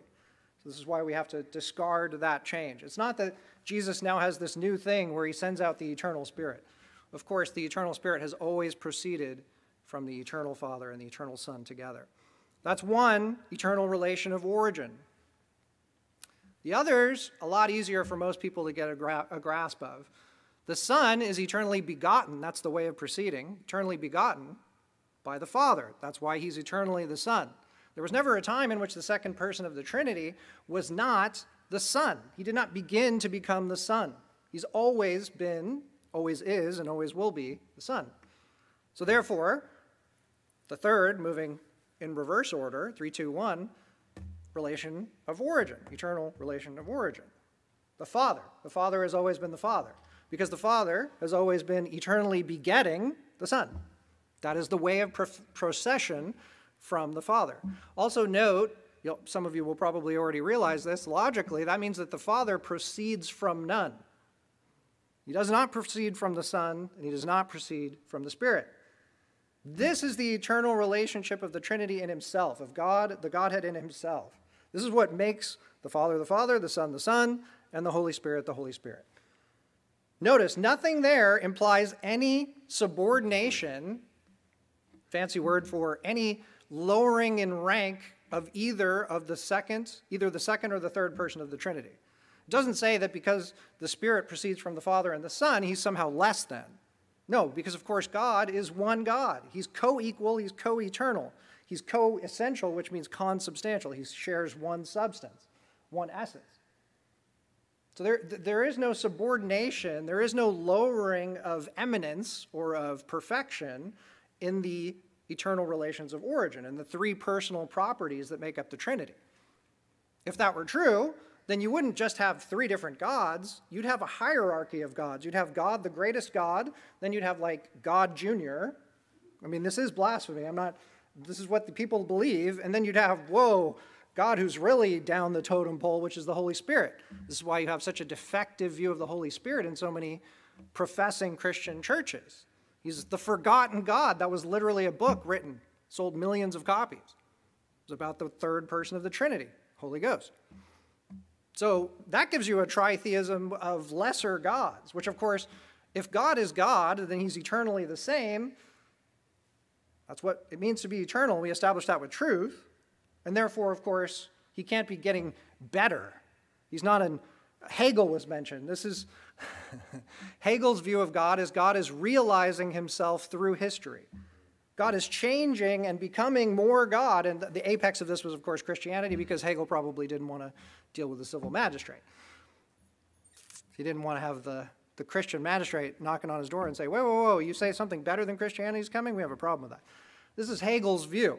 You see a changing God in a bunch of the views that we examined earlier in the first two talks. You see a changing God, God forbid, in the church. You hear a changing God taught. You hear a changing God written. You read a changing God written about. If you really want to know the kind of work that we need to do as apologists, as theologians, because everyone in this room is an apologist and a theologian, search the stuff on the Trinity. Just Google the Trinity. Most of it is not only heretical, it's blasphemous. The top results are, there's no Trinity. Trinity's rationalism. Horrible things are said. Servetus, who died in Geneva by the civil magistrate, he was beheaded because Calvin said, behead him, it's more merciful than to burn him at the stake. He wrote a book calling the Trinity a three-headed monster. That's why he was put to death, among many other blasphemous things that he did. And he stirred up trouble wherever he went. That's why he was executed, not because Calvin was this mean, bad guy. Calvin had his flaws. I think there are more biblical ways to execute people than beheading, but that's neither here nor there. John 14, verses 18 through 19. I will come to you, yet a little while, and the world seeth me no more, but ye see me because I live. Ye shall live also. At that day ye shall know that I am in my Father, and ye in me, and I in you. Okay, I and my Father are one. He's not going to become in the Father in a different sense, but we're going to be in him such that we are taken up into the Trinity as to fellowship. We don't become members of the Trinity. The human nature did not become a member of the Trinity. Because if you confess that God the Son is two persons, then that would mean that the second person, the human person, would have to be brought up into the Trinity. And then you'd have four persons. This is why we have to guard so clearly against the human nature constituting a second person. Yes, he's fully God and fully man, but he's not two persons. He's one person, the eternal second person of the Trinity. That's why that's so critical. We can talk about that in Q&A as well if you wish. Matthew 3, verses 16 through 17. So this is the foundation of our baptism. This is where our baptism comes from. And notice, when we're baptized, we're brought into the church. So who brings us into the church? Well, of course, God. So note who's here. Just as I made passing reference to God being all through the Old Testament, God the Father, the Son, and the Spirit being all through the Old Testament, and how he's in creation, and John 1 confirms this. Well, a further confirmation of these Trinitarian works of God outside of himself would be the baptism of Jesus. Hear now the word of the Lord. And Jesus, when he was baptized, went up straightway out of the water. And lo, the heavens were opened unto him. And he saw the Spirit of God descending like a dove and lighting upon him. And lo, a voice from heaven saying, This is my beloved Son, in whom I am well pleased. This is God speaking to himself. This is God interacting with himself. Of course, he's done that from eternity past. So when people stress the relationality of God, this is what I hope they're meaning. But if you make God into a social trinity, now he's a community. A community is multiple members. Now God has parts. What do we know about composition? Anything that is composed has a composer. God is the composer of all things, and therefore has no composition. There are no parts in God. Very key that we know this and confess this. The Trinity is not three parts of God. God is one divided whole essence. And the Father is equally that, the Son is equally that, and the Spirit is equally that. That's what it means for him to eternally have one Godhead, one substance, one deity. So there's a lot of great verses that go on to say these things further. But let's talk about the Father. Ephesians 1:3. Thank you. Because how much time do I have? I want to be mindful of my time. Nice. Get him. I didn't say that. I'll take him up. No, I'm just kidding. Ephesians 1:3. Blessed be the God and Father of our Lord Jesus Christ, who hath blessed us with all spiritual blessings in heavenly places in Christ. Okay, well, proper to God is worship, adoration, the names of God, blessing, the blessedness of God. He's eternally blessed. He can't bless. I mean, angels can't bless you. Saints can't bless you. No one can bless you apart from God. When we bless each other, it's because God caused us to bless one another. Right? God is the first cause. So you can be a blessing to one another, and I hope you are. I hope this is a blessing to you. But it's ultimately God who's blessing us. And the source of blessedness here is the Father of our Lord Jesus Christ. Now, how blasphemous would it be if the Father alone is Lord, to say he's the Father of our Lord Jesus Christ? This is why confessing a lower view of the Son is a non-starter. It's a non-starter in the Old Testament, but it gets exceptionally clear in the New Testament. You just can't do it, especially when it's the Lord says to my Lord. So Jehovah says to Jehovah. Yeah, we're not going to be able to go down that road. But as I said, I mean, if you read systematic theologies, you'll find that they don't even talk about the personality of the Father, the personhood of the Father. Do you know why? Because no one was fighting about that. Everybody presupposed the personality of the Father, the personhood of the Father, that God is a person. Now, later, they did that for the sake of completeness, but there's a long history where that's not even covered. They go straight to the Son, straight to the Spirit, because that's where the battle is raging, right? Even today, there are people who would deny the personality of the Spirit. How does the Spirit communicate? How did the Spirit cause a book to be written? Using the hands of men, moving them along, inspiring them. What force, what impersonal force could do that? Right? If language is given and language is used, then you have to have a language user. A language user has to be rational, has to be logical, has to think. Now, someone might say, so there's 3 centers of consciousness in God. Someone has actually said this. People have written this. No, God forbid. 3 centers of consciousness, the way I understand a center of consciousness, center of awareness, would be to confess that there are 3 minds in God. If you have 3 minds in God, you have 3 gods. No, that's not what I'm saying. It's the shared essence, right? All the perfections, all the substance of God is also, in the substance of God are all of his perfections. His perfections are his attributes. They're called perfections because they're perfect, they're whole, they're complete, they're eternal. So he's eternally love, he's eternally just, he's eternally righteous, he's eternally holy. So, all of these things require thinking. They require will. This is why God does not have 3 wills, 3 minds, because it's in his essence, the shared essence, but shared wholly, undividedly, not in parts. This is why I said, this is why I alluded to the high mystery, the most high mystery of this. It's hard stuff. It's not easy, but it's not as hard as people make it out to be either. It's not, nothing I've said should have you sitting here saying, that doesn't sound like it fits together. And if it does, that's on me. Because the data, the information, that which is revealed, there's no problem in it. So it might be my problem of communicating it, but there's no problem in the actual text. There's no problem in summarizing this doctrine and explaining it, because this is the God we're defending. This is the God we're loving, in the biblical sense of knowing. We know him intimately, we love him. This is what we do out in the world as ambassadors for Christ. This is part and parcel of our worship, our devotion, of our service, of our evangelizing, of our sharing of the truth, sharing of the law of God, not just the gospel, but of course the gospel, not only for salvation, but for sanctification, sanctification of ourselves, sanctification of our brethren, sanctification of the world, if they be sanctified by the sanctifier, the Holy Ghost. So let's look at John 1:14 and 18. And the Word was made flesh and dwelt among us, and we beheld his glory, the glory as of the only begotten of the Father, full of grace and truth.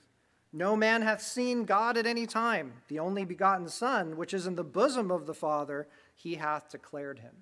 So eternally, the Son rests in the bosom of the Father. This is where that eternal begetting is happening. So he's eternally the Father to the Son in his bosom, and of course the Son is eternally the Son of the Father in his Father's bosom. And if we go to the Holy Spirit, so I think people here, hopefully, and the rest of you, we can talk about this as well, but most people here would know that the Spirit is given in an of the in 2 ways. I'm trying to avoid terms here, but we speak of the Spirit in the Old Testament. God reveals the Spirit in the Old Testament as the Spirit of God, the Spirit of the Father, and the Spirit of who? The Spirit of Jesus, the Spirit of the Christ. So I'm going to, for the sake of time, I'm going to look at Galatians 4, verse 6, just to show you. And because ye are sons, God hath sent forth the Spirit of his Son into your hearts, crying, Abba, Father. Okay, the Spirit of his Son, the Holy Spirit. That's the Spirit of adoption, where in Romans, earlier, we find out we also cry, Abba, Father. Same Spirit. Spirit of God, Spirit of the Father, Spirit of the Son. If not, then we've got potentially 3 more spirits. We're on the way to the misunderstanding of the sevenfold Spirit in Revelation. No one, thankfully, argues that. No one says, oh, there's a Spirit of the Father and a Spirit of Christ, and they're 2 different persons. But notice, of the is, again, in the Greek, it's called the genitive. We have the genitive as well. And it does speak of the proceeding from the Father and the Son, that of the. So if you were to clarify, I put it in brackets because it's not as direct in the text, but this is one of the things that of the means here. It means belonging to and proceeding from. So belonging to and proceeding from the Son, and belonging to and proceeding from the Father. So of the does the heavy lifting already for procession, for God the Father and the Son sending forth the Spirit, which we talked about. So let's do a little bit of clarification. Trinitarian definitions, please.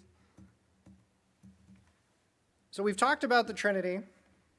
We've talked about the eternal relations of origin, which are the personal properties, the interpersonal relations of the Trinity. We've talked about the divine essence, the divine substance. And there is a distinction between essence and substance. I'm going to stick with substance. You might hear me say essence. Don't worry about it. I want you to focus on substance if you're going to pick one of those 2, and you'll see why. So God is tripersonal. Talked about that, which is simply to say another way that he is triune, 3 in 1. He is the one God in 3 persons.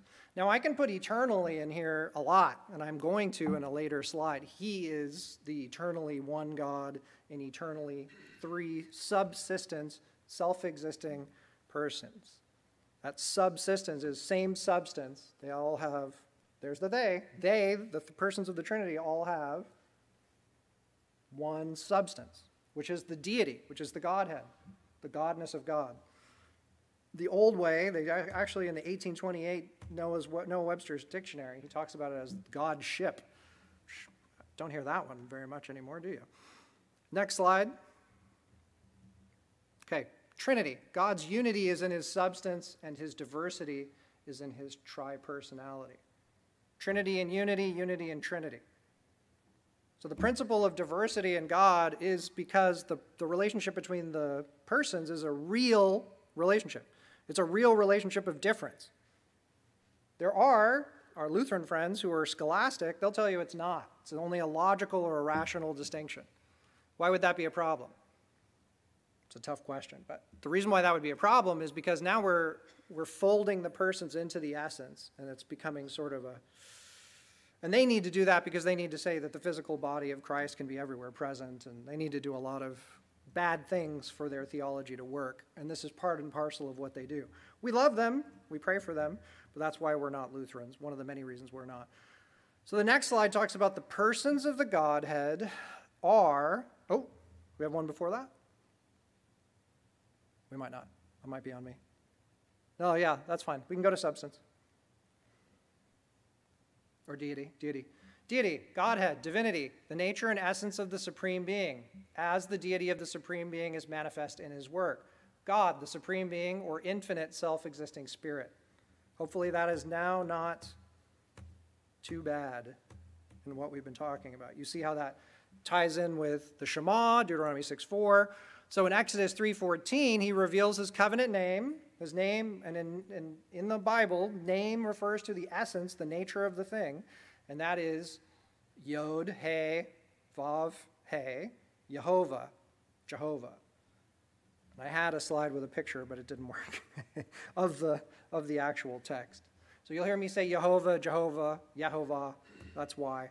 That is, I am who I am, or another way, I am that I am. There's that self-existence. So we talked about that in reference to deity. Obviously, Jesus says I am, and everyone falls back because he's confessing that he is Jehovah. So the Father is Jehovah, the Son is Jehovah, the Spirit is Jehovah, not three Jehovahs, one Jehovah. Deity. So as Richard A. Muller wrote in his Dictionary of Latin and Greek Theological Terms, the doctrine of the Trinity arises out of the Church's reflection on the biblical declaration that God is one, but is known as Father, Son, and Spirit. So we went to the text, we saw that only that which can be properly predicated of God, which just means language used to describe, is used to describe the Father, the Son, and the Holy Ghost. So then we had to figure out if we were going to be tritheists, and we had to figure out if we had to be monotheists that made the persons a non-real distinction, a non-real difference in the Godhead, in the essence, in the substance of God. Next slide, please. Okay. God's substance is his divinity, deity, Godhead, Godship, there it is, and therefore is most perfect and complete, and therefore is most actual and real. This means that God's substance cannot be divided, and therefore the three persons cannot be parts nor pieces/divisions of his substance. Multiple substances means multiple gods. No persons means no biblical God. Once you have that, that means that what we say about the Father, well, what we say about the Son and the Spirit are blasphemy at minimum, as soon as you get rid of the persons as real persons. I'm not saying that Lutherans who follow after their scholastic forefathers do that, but that's what they'd have to do if they were being consistent. They'd have to say, oh, well, yeah, that's allegorical, or it's not the same kind of stuff that we would say about the Father.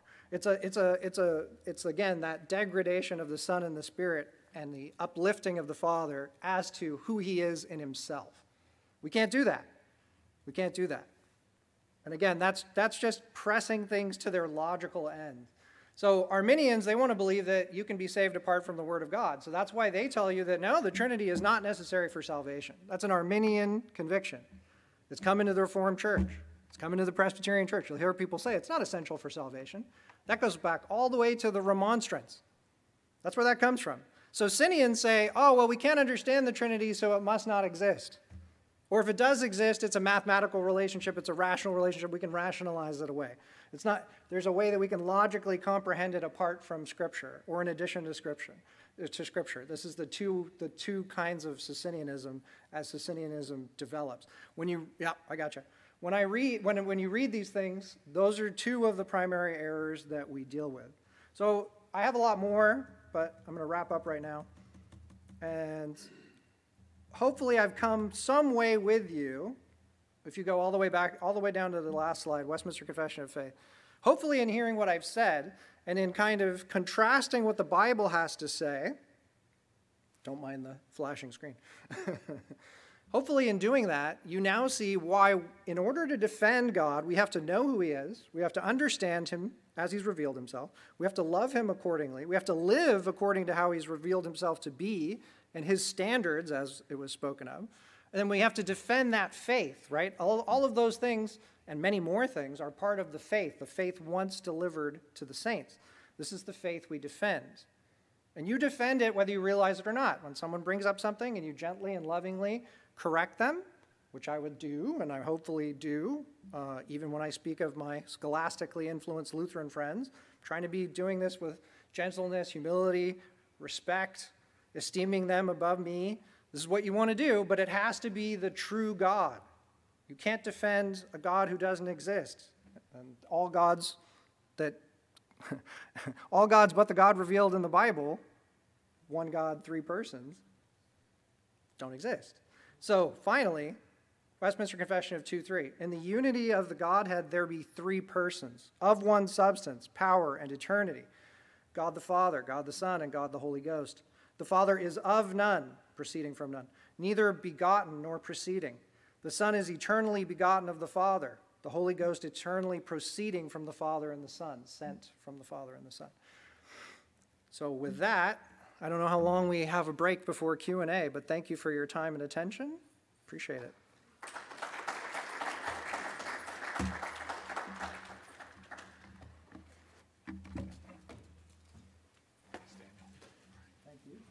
Thanks, Daniel. Okay, that ends our presentation tonight. If you would kindly stay, we'll take a break. I think we have don't we have some refreshments in the back? And we'll come right back, and then there'll be a panel discussion, and you can ask questions. All right, thank you.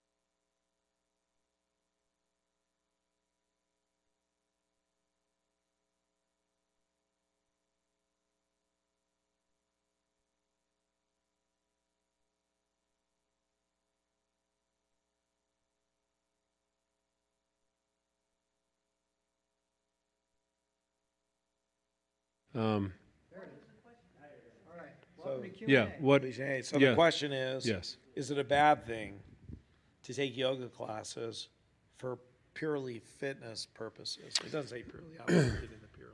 Yeah, so purely fitness. Good question. I mean, actually up until about 6 or 7 years ago, I was taking a yoga class once in a while because it is a great workout and I would work up a sweat.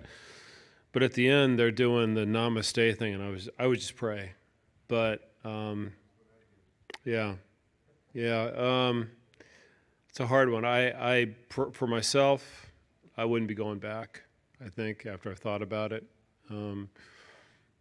I think there is a spiritual component to the fitness classes and the yoga especially, there's a worldview there, but how much are they, I don't know. I'm kind of stumbling here. That's a hard one. So I'm thinking through, if you're in a spinning class and the person has a different worldview than you and says, pull up your energy or whatever, and I don't know. What do you think, Daniel? I'm not being very clear about this. Sorry about that. So yeah, certainly the stretching exercises, some of which are included in yoga, I don't know that there's anything in and of themselves that's idolatrous. It's the impression of what you do. Now, when you go to a yoga class, frequently just the fact that it's centered around yoga and the whole system probably implies some endorsement of the credibility of what's going on within the system, and that I'm trying to think of another example that your presence there might endorse the credibility of the system, and so certainly you might go for other reasons. You might go to meet people and talk to them about the Lord and how that system, doesn't really make a whole lot of sense. But I think the exercises themselves, and I don't know all of them, certainly some of the names that are attributed to them and some of the thoughts are idolatrous. But I think as far as certain types of stretches, I think there's probably some good in them. And frequently things that aren't good usually have some aspect of truth or some aspect of goodness to them that gets you some traction, but then they're poorly contextualized. So yeah, this is a tricky question.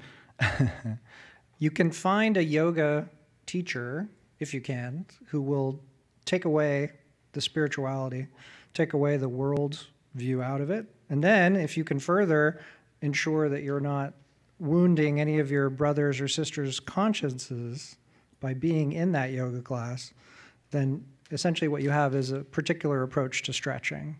And so I was blessed to find a teacher like that. I was not mature enough at that time to ask everybody, is me being here making you think that the spirituality associated with these practices is okay, even though we don't teach it here, we don't learn it here?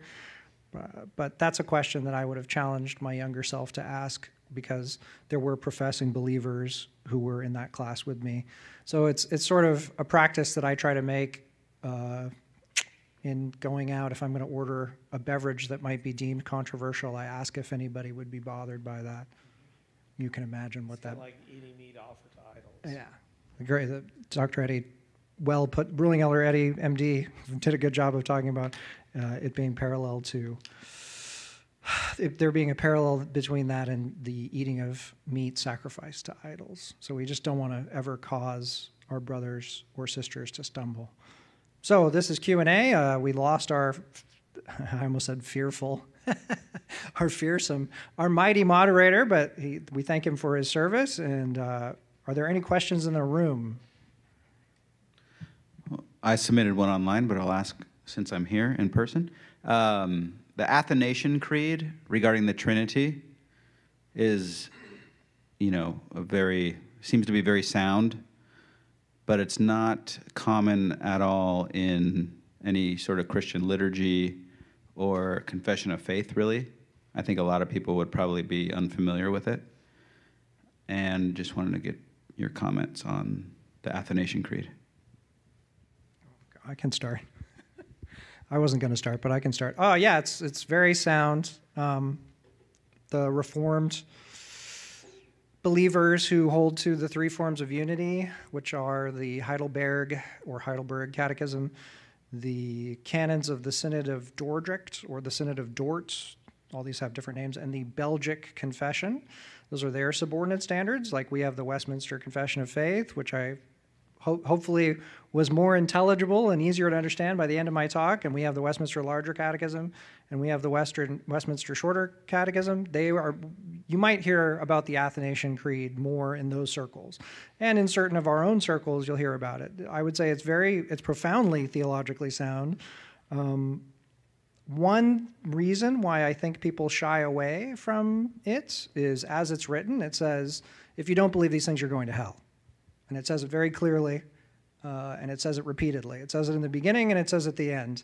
And I think a lot of people either cut that out, which I don't think is a good service to the Athanasian Creed, because they're saying this is the essence of the faith. You must believe and confess these things. But obviously, we have to be pastorally sensitive, those who are pastors, not me, but I do need to be sensitive in conveying that to people so they understand we're not calling those people who wouldn't confess these things bad or evil, but yeah, that this is actually of the essence of what it means to be a Christian. So I think that's part of the reason why some shy away from it. It's also longer. We like the shorter ones. That would be another reason. But yeah, it's great. Those are my 2 cents. Yeah, I don't have much to add. Neither do I. Oh, okay. Thanks. Okay, so if you can, Elder Bob first. So question for Elder Bob. Oh, this is from Patrick Parks. Hi, Patrick. Hey, Patrick. Hey, Patrick. Oh, boy. Okay, well, let me brace myself. Yes, sir. Before I hand it, sorry, wasn't thinking. All right, so this is from Patrick Parks, who was a deacon here, and we miss you dearly, and we love you and your family. We hope everyone is well. This is a very good question. What is your favorite Pink Floyd album? Is there anything instrumental for today's Christian apologists that can be learned or taken away from Alan Watts? Well, first of all, my favorite Pink Floyd album was Dark Side of the Moon. I wore it out on my record player. I would sit, and I never did drugs. Drugs scared me, but I would sit in the room, and it would be dark, and I would listen. I would put those big headphones on, and it was an amazing album. It really is.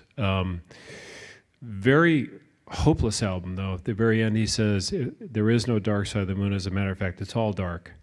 So I watched this documentary on the dark side of the moon with Roger Waters, who is, I believe, the bass player.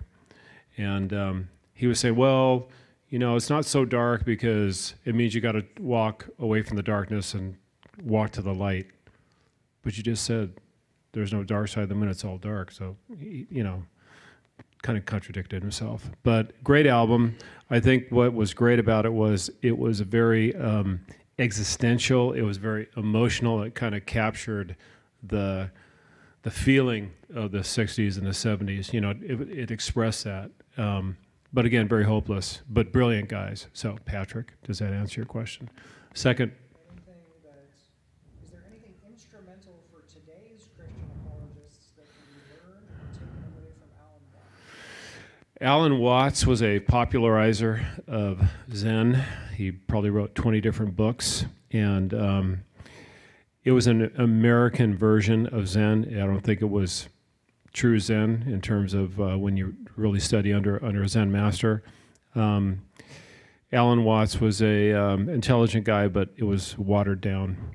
So to answer your question, Patrick, I guess what not to believe? Patrick didn't ask me about Alan Watts, but I would like to say that where I usually interact with Watts is thinking, he's very popular on YouTube. He's been dead for I don't know how long, but he's got lots of lectures reposted and posted, millions and millions of hits. And where I try to go with it in defending the faith is consciousness, the source of consciousness, why we're rational, why we think, how does an unthinking universe produce thinking creatures, things like this. So try to take it to And also just what are you getting from it? This is what I always ask. Someone, I'm listening to Jordan Peterson, which we talked about briefly in the break. I think he's the most profound popularizer of Jungian thinking in American history. And churches invite him to speak, so we better be able to to deal with his ideas, grapple with them. I don't think anybody around in our orbits will be inviting Wayne Dyer to speak anytime soon. But people we admire have had Jordan Peterson speaking there. So I always like to ask, what are you getting from this, whether it's Watts or Dyer or whoever they might be listening to? And what is it, what itch is it scratching? You know, what internal longing is it connecting to? And try to go from there, just as a basic MO, a basic approach with apologetics. And then he asks me a question. I was wondering if I'd get any trouble for this. You stated that, quote, classical dispensationalism actually leads to modalism, end quote. Would you please elaborate or explain? Now, if I said actually, then that, I'd have to hear my own context. I may have misspoken. There's a tending towards modalism. It's a very easy, short hop, skip, and a jump to modalism. Why? Because they separate the ages of the world into ages that correspond to the Father, the Son, and the Spirit. That is a modalistic way of looking at the linear view of history. Because the age of the world, and indeed the eternal ages before the world, and all the ages that will exist after this world has passed into the glorious new heavens and new earth, are eternally Trinitarian. It's the age of the Lord, the Father, the Son, and the Holy Spirit. But what they usually mean is, well, there's an emphasis on the work of the Spirit. That's a different conversation. And so that's why I try to stress, if we take it to what that could mean, right? When they say that there's a method of, so this is classical dispensationalism, mind you, listeners. Can you hear me? Oh, okay. Well, turn me up. This is classical dispensationalism, just so everybody's aware. This is not modern dispensationalism. They'll tell you that the way that the Jews were saved is different than the Gentiles. Okay, so that means that God changed his way of saving people. That means God changed. So their theology proper, if they actually are logically consistent with what they say they believe, is very much problematic in the way that I was describing. They're reading the Bible in a way that leads to these errors in theology proper. And then he says, I just wanted to share this with the three speakers and everybody here. Thank you to all three speakers, most edifying and educational, Jude 3. And yes, we must contend for the faith. So, any questions in the room? I have no more questions as of yet online. Those of you watching, if you'd like to, search Branch of Hope Q&A, and the form will come up. If you put that in your search engine, we can take more if they populate. But does anyone have any questions in the room? And if not, I have a question for... Oh, yes, thank you, please. Would you mind stepping up to the mic? Okay.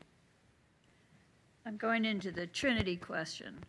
So in Genesis 1, 2, it says that the darkness was over the surface of the deep, and the Spirit of God was moving over the surface of the waters. And then God creates the light, and he creates all these things to the sixth day. But then, in 26, God says, let us make man in our image. So is that when Jesus and the Spirit are involved with God creating man? Is, and God said, which implies the Word. So, at the very beginning, Right. In the beginning, God created the heavens and earth. Right. And the Spirit of God hovered over the face of the earth.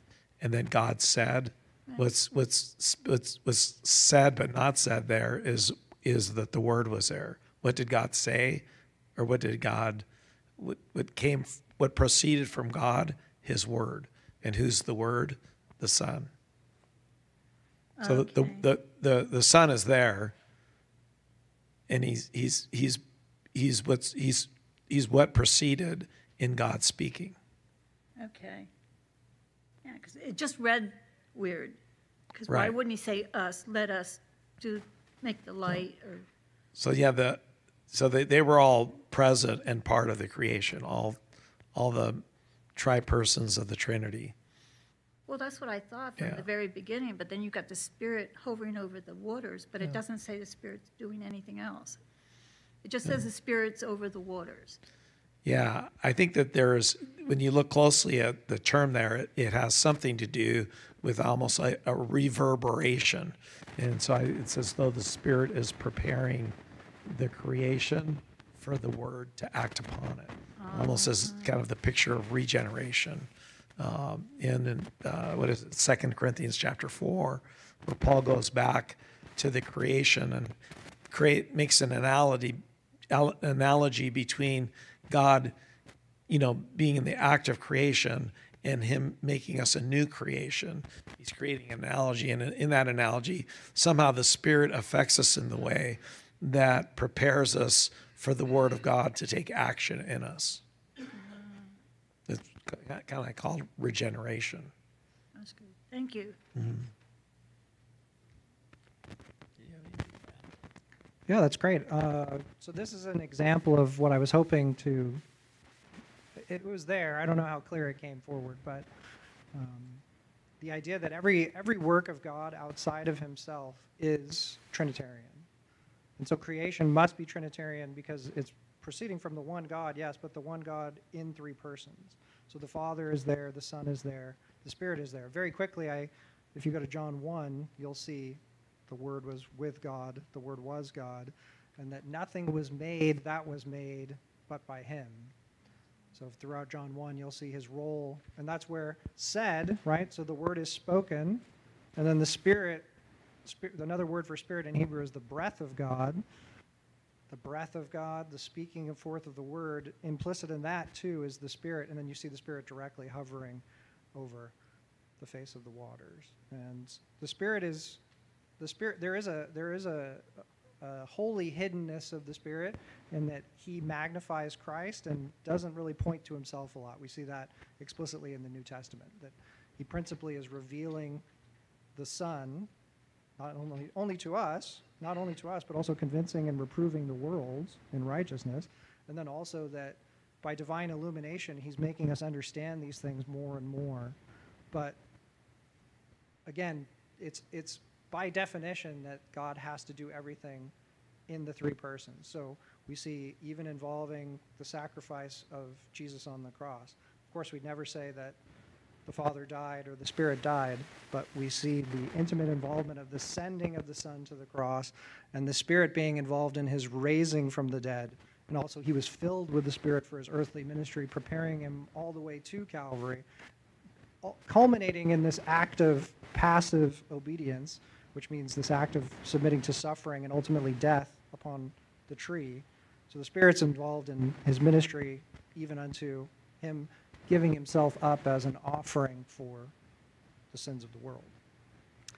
And we could do that with any doctrine you want. Any doctrine we can go to why it's necessarily Trinitarian. And again, talking about errors that have crept into the church, guys we respect, they say, oh, that makes for panentheism, which is God in everything. That's what they say.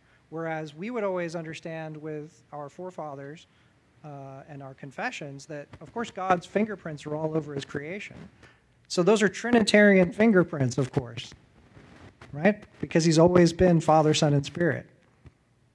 It can't be just the Father's fingerprints on creation.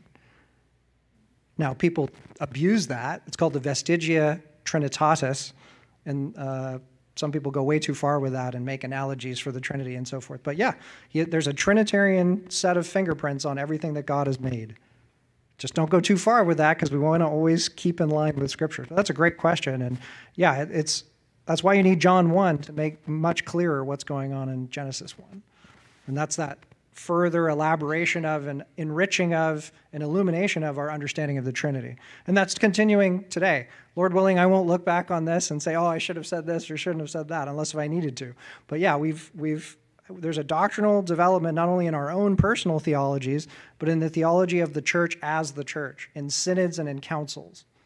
So if you look at Nicaea versus a great question asked about Athanasian Creed, the Athanasian Creed is much further and well-refined and developed than Nicaea was, the Nicene Creed. It does make it worse, and it's bad, And the Apostles' Creed is even more of a brief outline than that. So you see development from the Apostles' Creed, which there's arguments about how early it is, but I think it had to be before Nicaea. I could be wrong, I guess. Then Nicaea, then Athanasian. And Athanasian Creed, I believe, was 457. Nicaea, I believe, was 315. And then we debate over how old the Apostles' Creed is. But that's just an example of we're always refining. The Holy Ghost, the Holy Spirit is actually illumining and making our understanding of what's taught in his Bible, that he is the author of, better and better as we go. Not by giving us new information to add to the Bible, to write into the Bible, but to clarify and enrich and enhance and improve our understanding of what's been written in 66 books. Any other questions?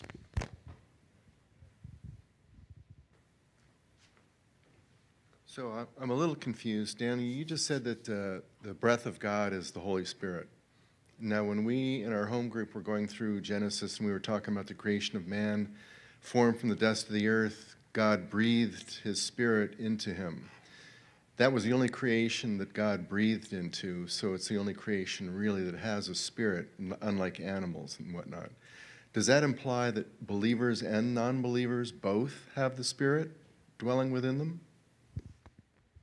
Okay, this is a great question. And he reminds me, so right now, as we sit, we're about 3 to 4 minutes and about 0.3 to 0.4 miles away from where we have a home group in which we're studying, or a Bible study, in which we're studying Genesis. And that's what Carl, who always has good questions for me in the Bible study, is alluding to. So yes, in that, and if I wasn't sufficiently clear earlier, I apologize.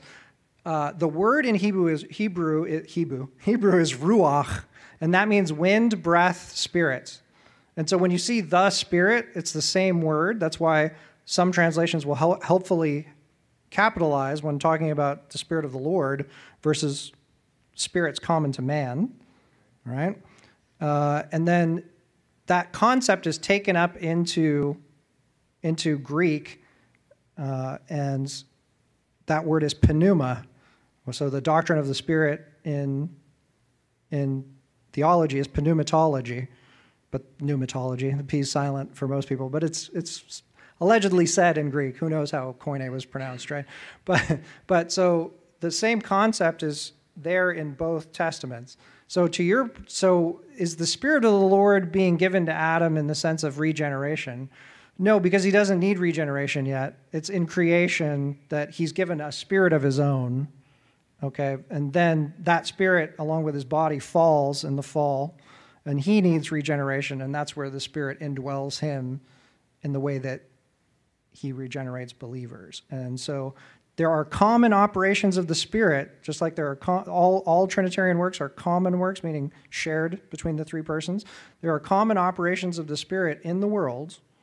So on believers and unbelievers, if you look at what the Spirit does, he gives gifts that have nothing to do with saving you. But the salvific gifts are, of course, reserved for those he effectually calls, those he regenerates.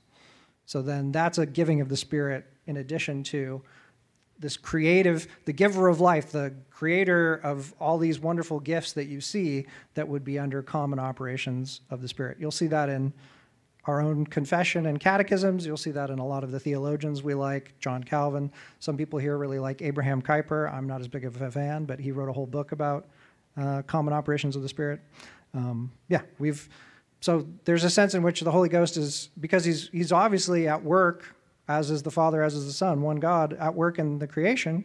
He's doing all this stuff providentially in providence, but not all of that results in the saving work of the Spirit that we focus on in the church, particularly in sharing the gospel. Was that helpful? Okay, well, let Dr. Eddy get on this too. Yeah, and then on... Yes, it does. There's a spirit within everybody, believer and non-believers, and then there's a spirit of salvation that believers have only. Is that correct? The Spirit of God that comes, that comes to us and dwells in us. That's the Spirit of God. Let me tackle it from a different perspective, Okay. and this is a little speculative, so I may get beaten up on it. I believe it's 1 Samuel, somewhere around 16, it talks about how the Spirit left Saul, and then some other spirit came into him. And in that time, he seemed to have a drastic change in his thinking and his behavior. And so if we think of one aspect of the Spirit as being a personalized collection of ideas, I'm not trying to say that the Spirit is limited just to a collection of ideas, but if there is communication from the spiritual world into our realm, it seems to be through ideas and through a collection of ideas. I've treated many anorexic women, and they talk about their disease in a personified form. That has all these different beliefs, all these ideas, and they're connected. They're all interrelated to each other, and it's so interconnected that one of the struggles with them is they feel when they're going into treatment, they feel as though they're abandoning their best friend, and they even will give that collection of ideas a name, and they'll say, they'll have this intimate relationship with this collection of ideas. And so I'm not saying that the Spirit of God is just a collection of ideas, but the Spirit of God comes to us with the Word of God, and they both dwell in us. And the Word of God is a personal collection of ideas. There's many ideas that are part of the Word of God. And if my words abide in you and my commands abide in you, I think it's like John 14, 15, 16, it gets repeated that if the words, God's words, Christ's words, commands come and abide in you, the Father and the Son will come and make their home within you. And so again, their words, their commands, there's all these collections of ideas that come into you. So the fallen man is ruled by a collection of ideas that is not godly. It's actually rebelling against the triune God of Scripture. And so it also kind of touches on the whole idea of the image of God.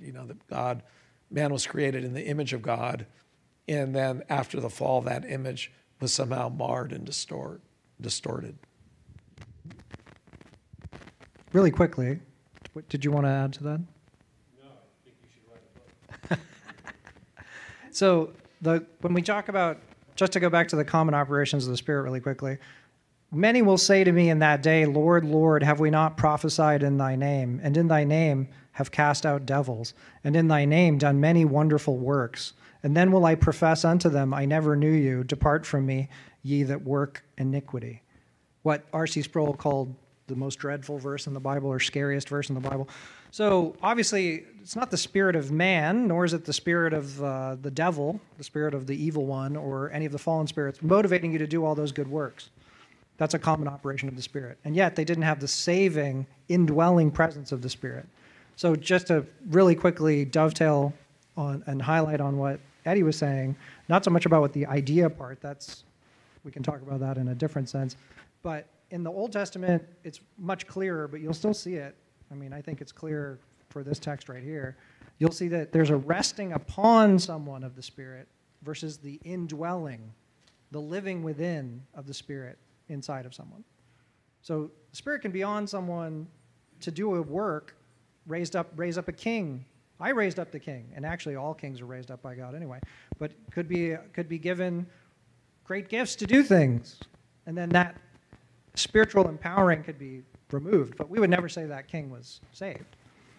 I had to write about Saul in seminary, and I'm convinced that he was unsaved. I'd like to be wrong, but because of that precipitous decline after 1 Samuel 16, verse 14, where the spirit is removed and an evil spirit comes and troubles him, you see, his life really changes. And so I argued from that, that I don't think, and I hope I'm wrong. I hope he was, but that's something we've talked about. There's a good sermon series preaching through 1 Samuel by a man in Mebane, North Carolina, minister of the gospel named Gavin Beers. Very good, helpful in these parts.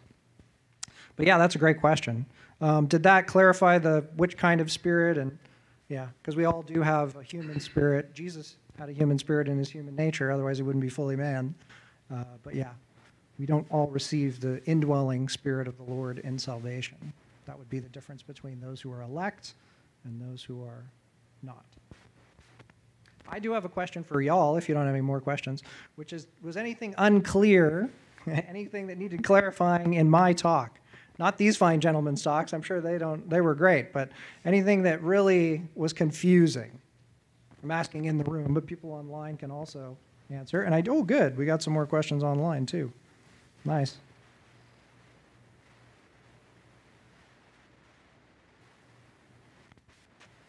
Okay, no, that's fine. So let's go to online.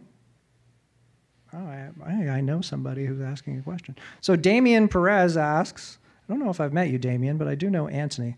Can you elaborate some thoughts on liberty of conscience and legalism? For example, can someone, liberty of conscience, to think something can lead to a sin, such as drinking alcohol, enjoying music like metal, or wearing clothes like ripped-up jeans and metal band T-shirts, etc.? Can that lead to something that's considered legalistic? More specifically, my question is, how do I respond to another Christian who advises against these things?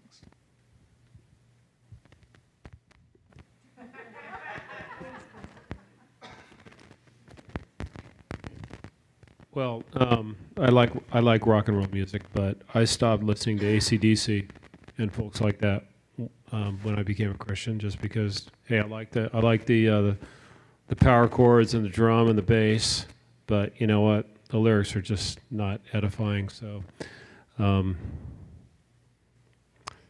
yeah, rock and roll T-shirts depends on what's on the shirt. You know, I mean, maybe you could. Dark Side of the Moon was probably the best-selling shirt in the history of rock and roll T-shirts. I work at a screen printing facility, and we screened thousands of those things, and it's a great logo. So maybe it could be a good witnessing tool, like I talked about. You know, if you wore the Dark Side of the Moon shirt, and you know, it'd be a good entree. But I guess I don't know if that answers your question. It's hard. It's a hard one. We have a question about wearing hats in church. Came to the elders. So where do you draw the line? All right? Yeah, there's the kind of the whole concept of protecting the weaker brother from, I believe it's like Romans 14 and for 1 Corinthians 8. And so we all have to be conscious of how our actions affect those around us. You know, when it becomes questionable is then, you know, where do you draw the line? Where is it, you know, that the Bible clearly states that you shouldn't engage in a particular behavior or that you should? It gets a little bit blurrier in those areas. It doesn't really talk about wearing certain kind of jeans, but it does talk about the general nature of how we ought to dress, you know, that not necessarily in a way that specifically calls attention to ourselves, because then that would be kind of like putting ourselves in a place of an idol. So we need to be personally conscious about those things. Yeah, there's. How they affect the people around us and how they affect people around us. Yeah, and I've had people say, well, doesn't that subjectivize Christian living? Like, don't you, so now it's about other people's feelings. No, the text is clear that if I'm to harm someone by my liberty, then that's not a proper use of my liberty. Right? All things are lawful, but not everything is expedient. Not all things are expedient. So there are things that, and that's speaking to our freedom in Christ. Now, of course, that can't mean that sinful things are lawful, because that would be that would be a direct contradiction. The lawless thing is lawful. No, that's not what the text is saying. So the first thing you need to do is when we're talking about whether it's legalism or not. Now, very quickly, the church now says legalism, and they don't mean salvation by the law, which is what legalism has meant historically. They mean adding to the law of God. Usually what they're talking about is something that I would call Pharisaicalism, Pharisaism, Pharisaic behavior, right? Being like a Pharisee, adding to the law of God, making it easier to keep or harder to keep, you know, taking away from it or, you know, adjusting it, doing what the Pharisees are famous for, or known for even to this day. The whole Talmud is full of Pharisaic innovations on the law of God. Lots of rabbinical commentary outside of the Talmud is as well. So first you say, so is drinking alcohol lawful in and of itself? If the answer is yes, then is it regulated by Scripture? Yes, it is. Be not drunk with wine, but be filled with the Holy Ghost. Okay, so there's my principle for drinking alcohol. But I don't want to use my liberty as an occasion for someone else to stumble. Wearing clothes like ripped up jeans, are they immodest? Are they attracting undue attention to myself? If they are, probably not. Same thing with metal t-shirts. But of course, there is no thou shalt not wear banned t-shirts. And again, when and where are we wearing these things and why? What are they for? But in and of themselves, I mean, if we all somehow knew that showing whatever amount of leg shows in ripped up jeans is not attracting undue attention, it'd be hard to make a biblical argument that would be something unlawful in itself. Then finally, how do I respond to another Christian who advises against these things? Now, if another Christian, Damien, is advising you, is saying, hey, I think this is helpful advice, then you can say, oh, I thank you for your advice, and you can take it or not. If they're saying this is about you being saved, or this is about you being in right standing with the Lord, right relationship to the Lord, that's where we have a bigger problem. So I might give counsel. Maybe I can't listen to music that my brothers here on the panel, my elder brothers, pun intended, on the panel can listen to. They might have liberty to listen to things that I can't. I might have liberty to listen to things that they can't. We might wear different clothes out of, principle, out of conviction. But that principle of liberty is preserved because none of us are saying, you're a sinner because you don't do it exactly the way I understand it. So it's what Ruling Elder Bob mentioned earlier, it's the principle of edification. Is this edifying? He found those lyrics that he used to enjoy not to be edifying, so he got rid of them. What he's not doing, I don't think, is running around telling everybody who listens to AC/DC that they're an unrepentant sinner. But a great question. And always, it's a perennial question. Antinomianism, which is against the law, is known as the golden white devil. That's how he described, because it appeared as an angel of light, saying, hey, it's just grace. All grace. That's something we have to guard against. Pharisaicalism has an equally low view of the law because it makes the law keepable. You don't need Jesus anymore because you can perfectly keep the law. You can keep the law in and of yourself. But of course, only Jesus is the perfect law keeper. So an insight that's been profoundly helpful to me is they both actually share a low view of the law of God because one makes it easy to keep and the other says, no more law, all grace. God loves to forgive and I love to sin. Antinomianism.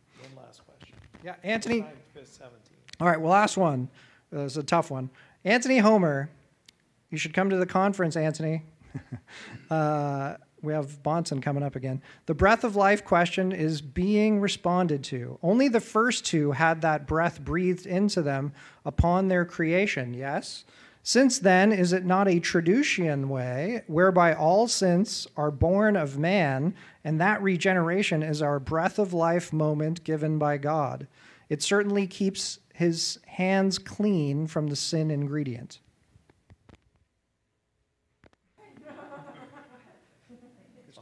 All right, so Traducianism, that comes from the root. Okay, so the idea is that all humanity is descended from Adam and Eve, particularly Adam as our covenantal head and representative, body and soul. The best argument for this is that it keeps the imputation of sin from getting to Jesus, to getting to the Father, from getting to the Holy Spirit. The imputation of sin meaning, so Adam's guilt gets re-imputed, gets recredited to the account of every new soul that God puts in a baby. That's probably the best argument for Traducianism. That is not, you'll notice, supported by the text directly. The problem here for the text in question, which is, he was alluding to the Genesis text, is we have a difference in how Adam was created and how Eve was created. And so people will say that Eve's soul is somehow like a break-off of Adam's soul. That's a problem. Because now male and female created he, them is lost. There's not an identical image of God in both Adam and Eve. So that would be a problem that Traducians would have to guard against. The other position is soul creationism, which I talked about briefly.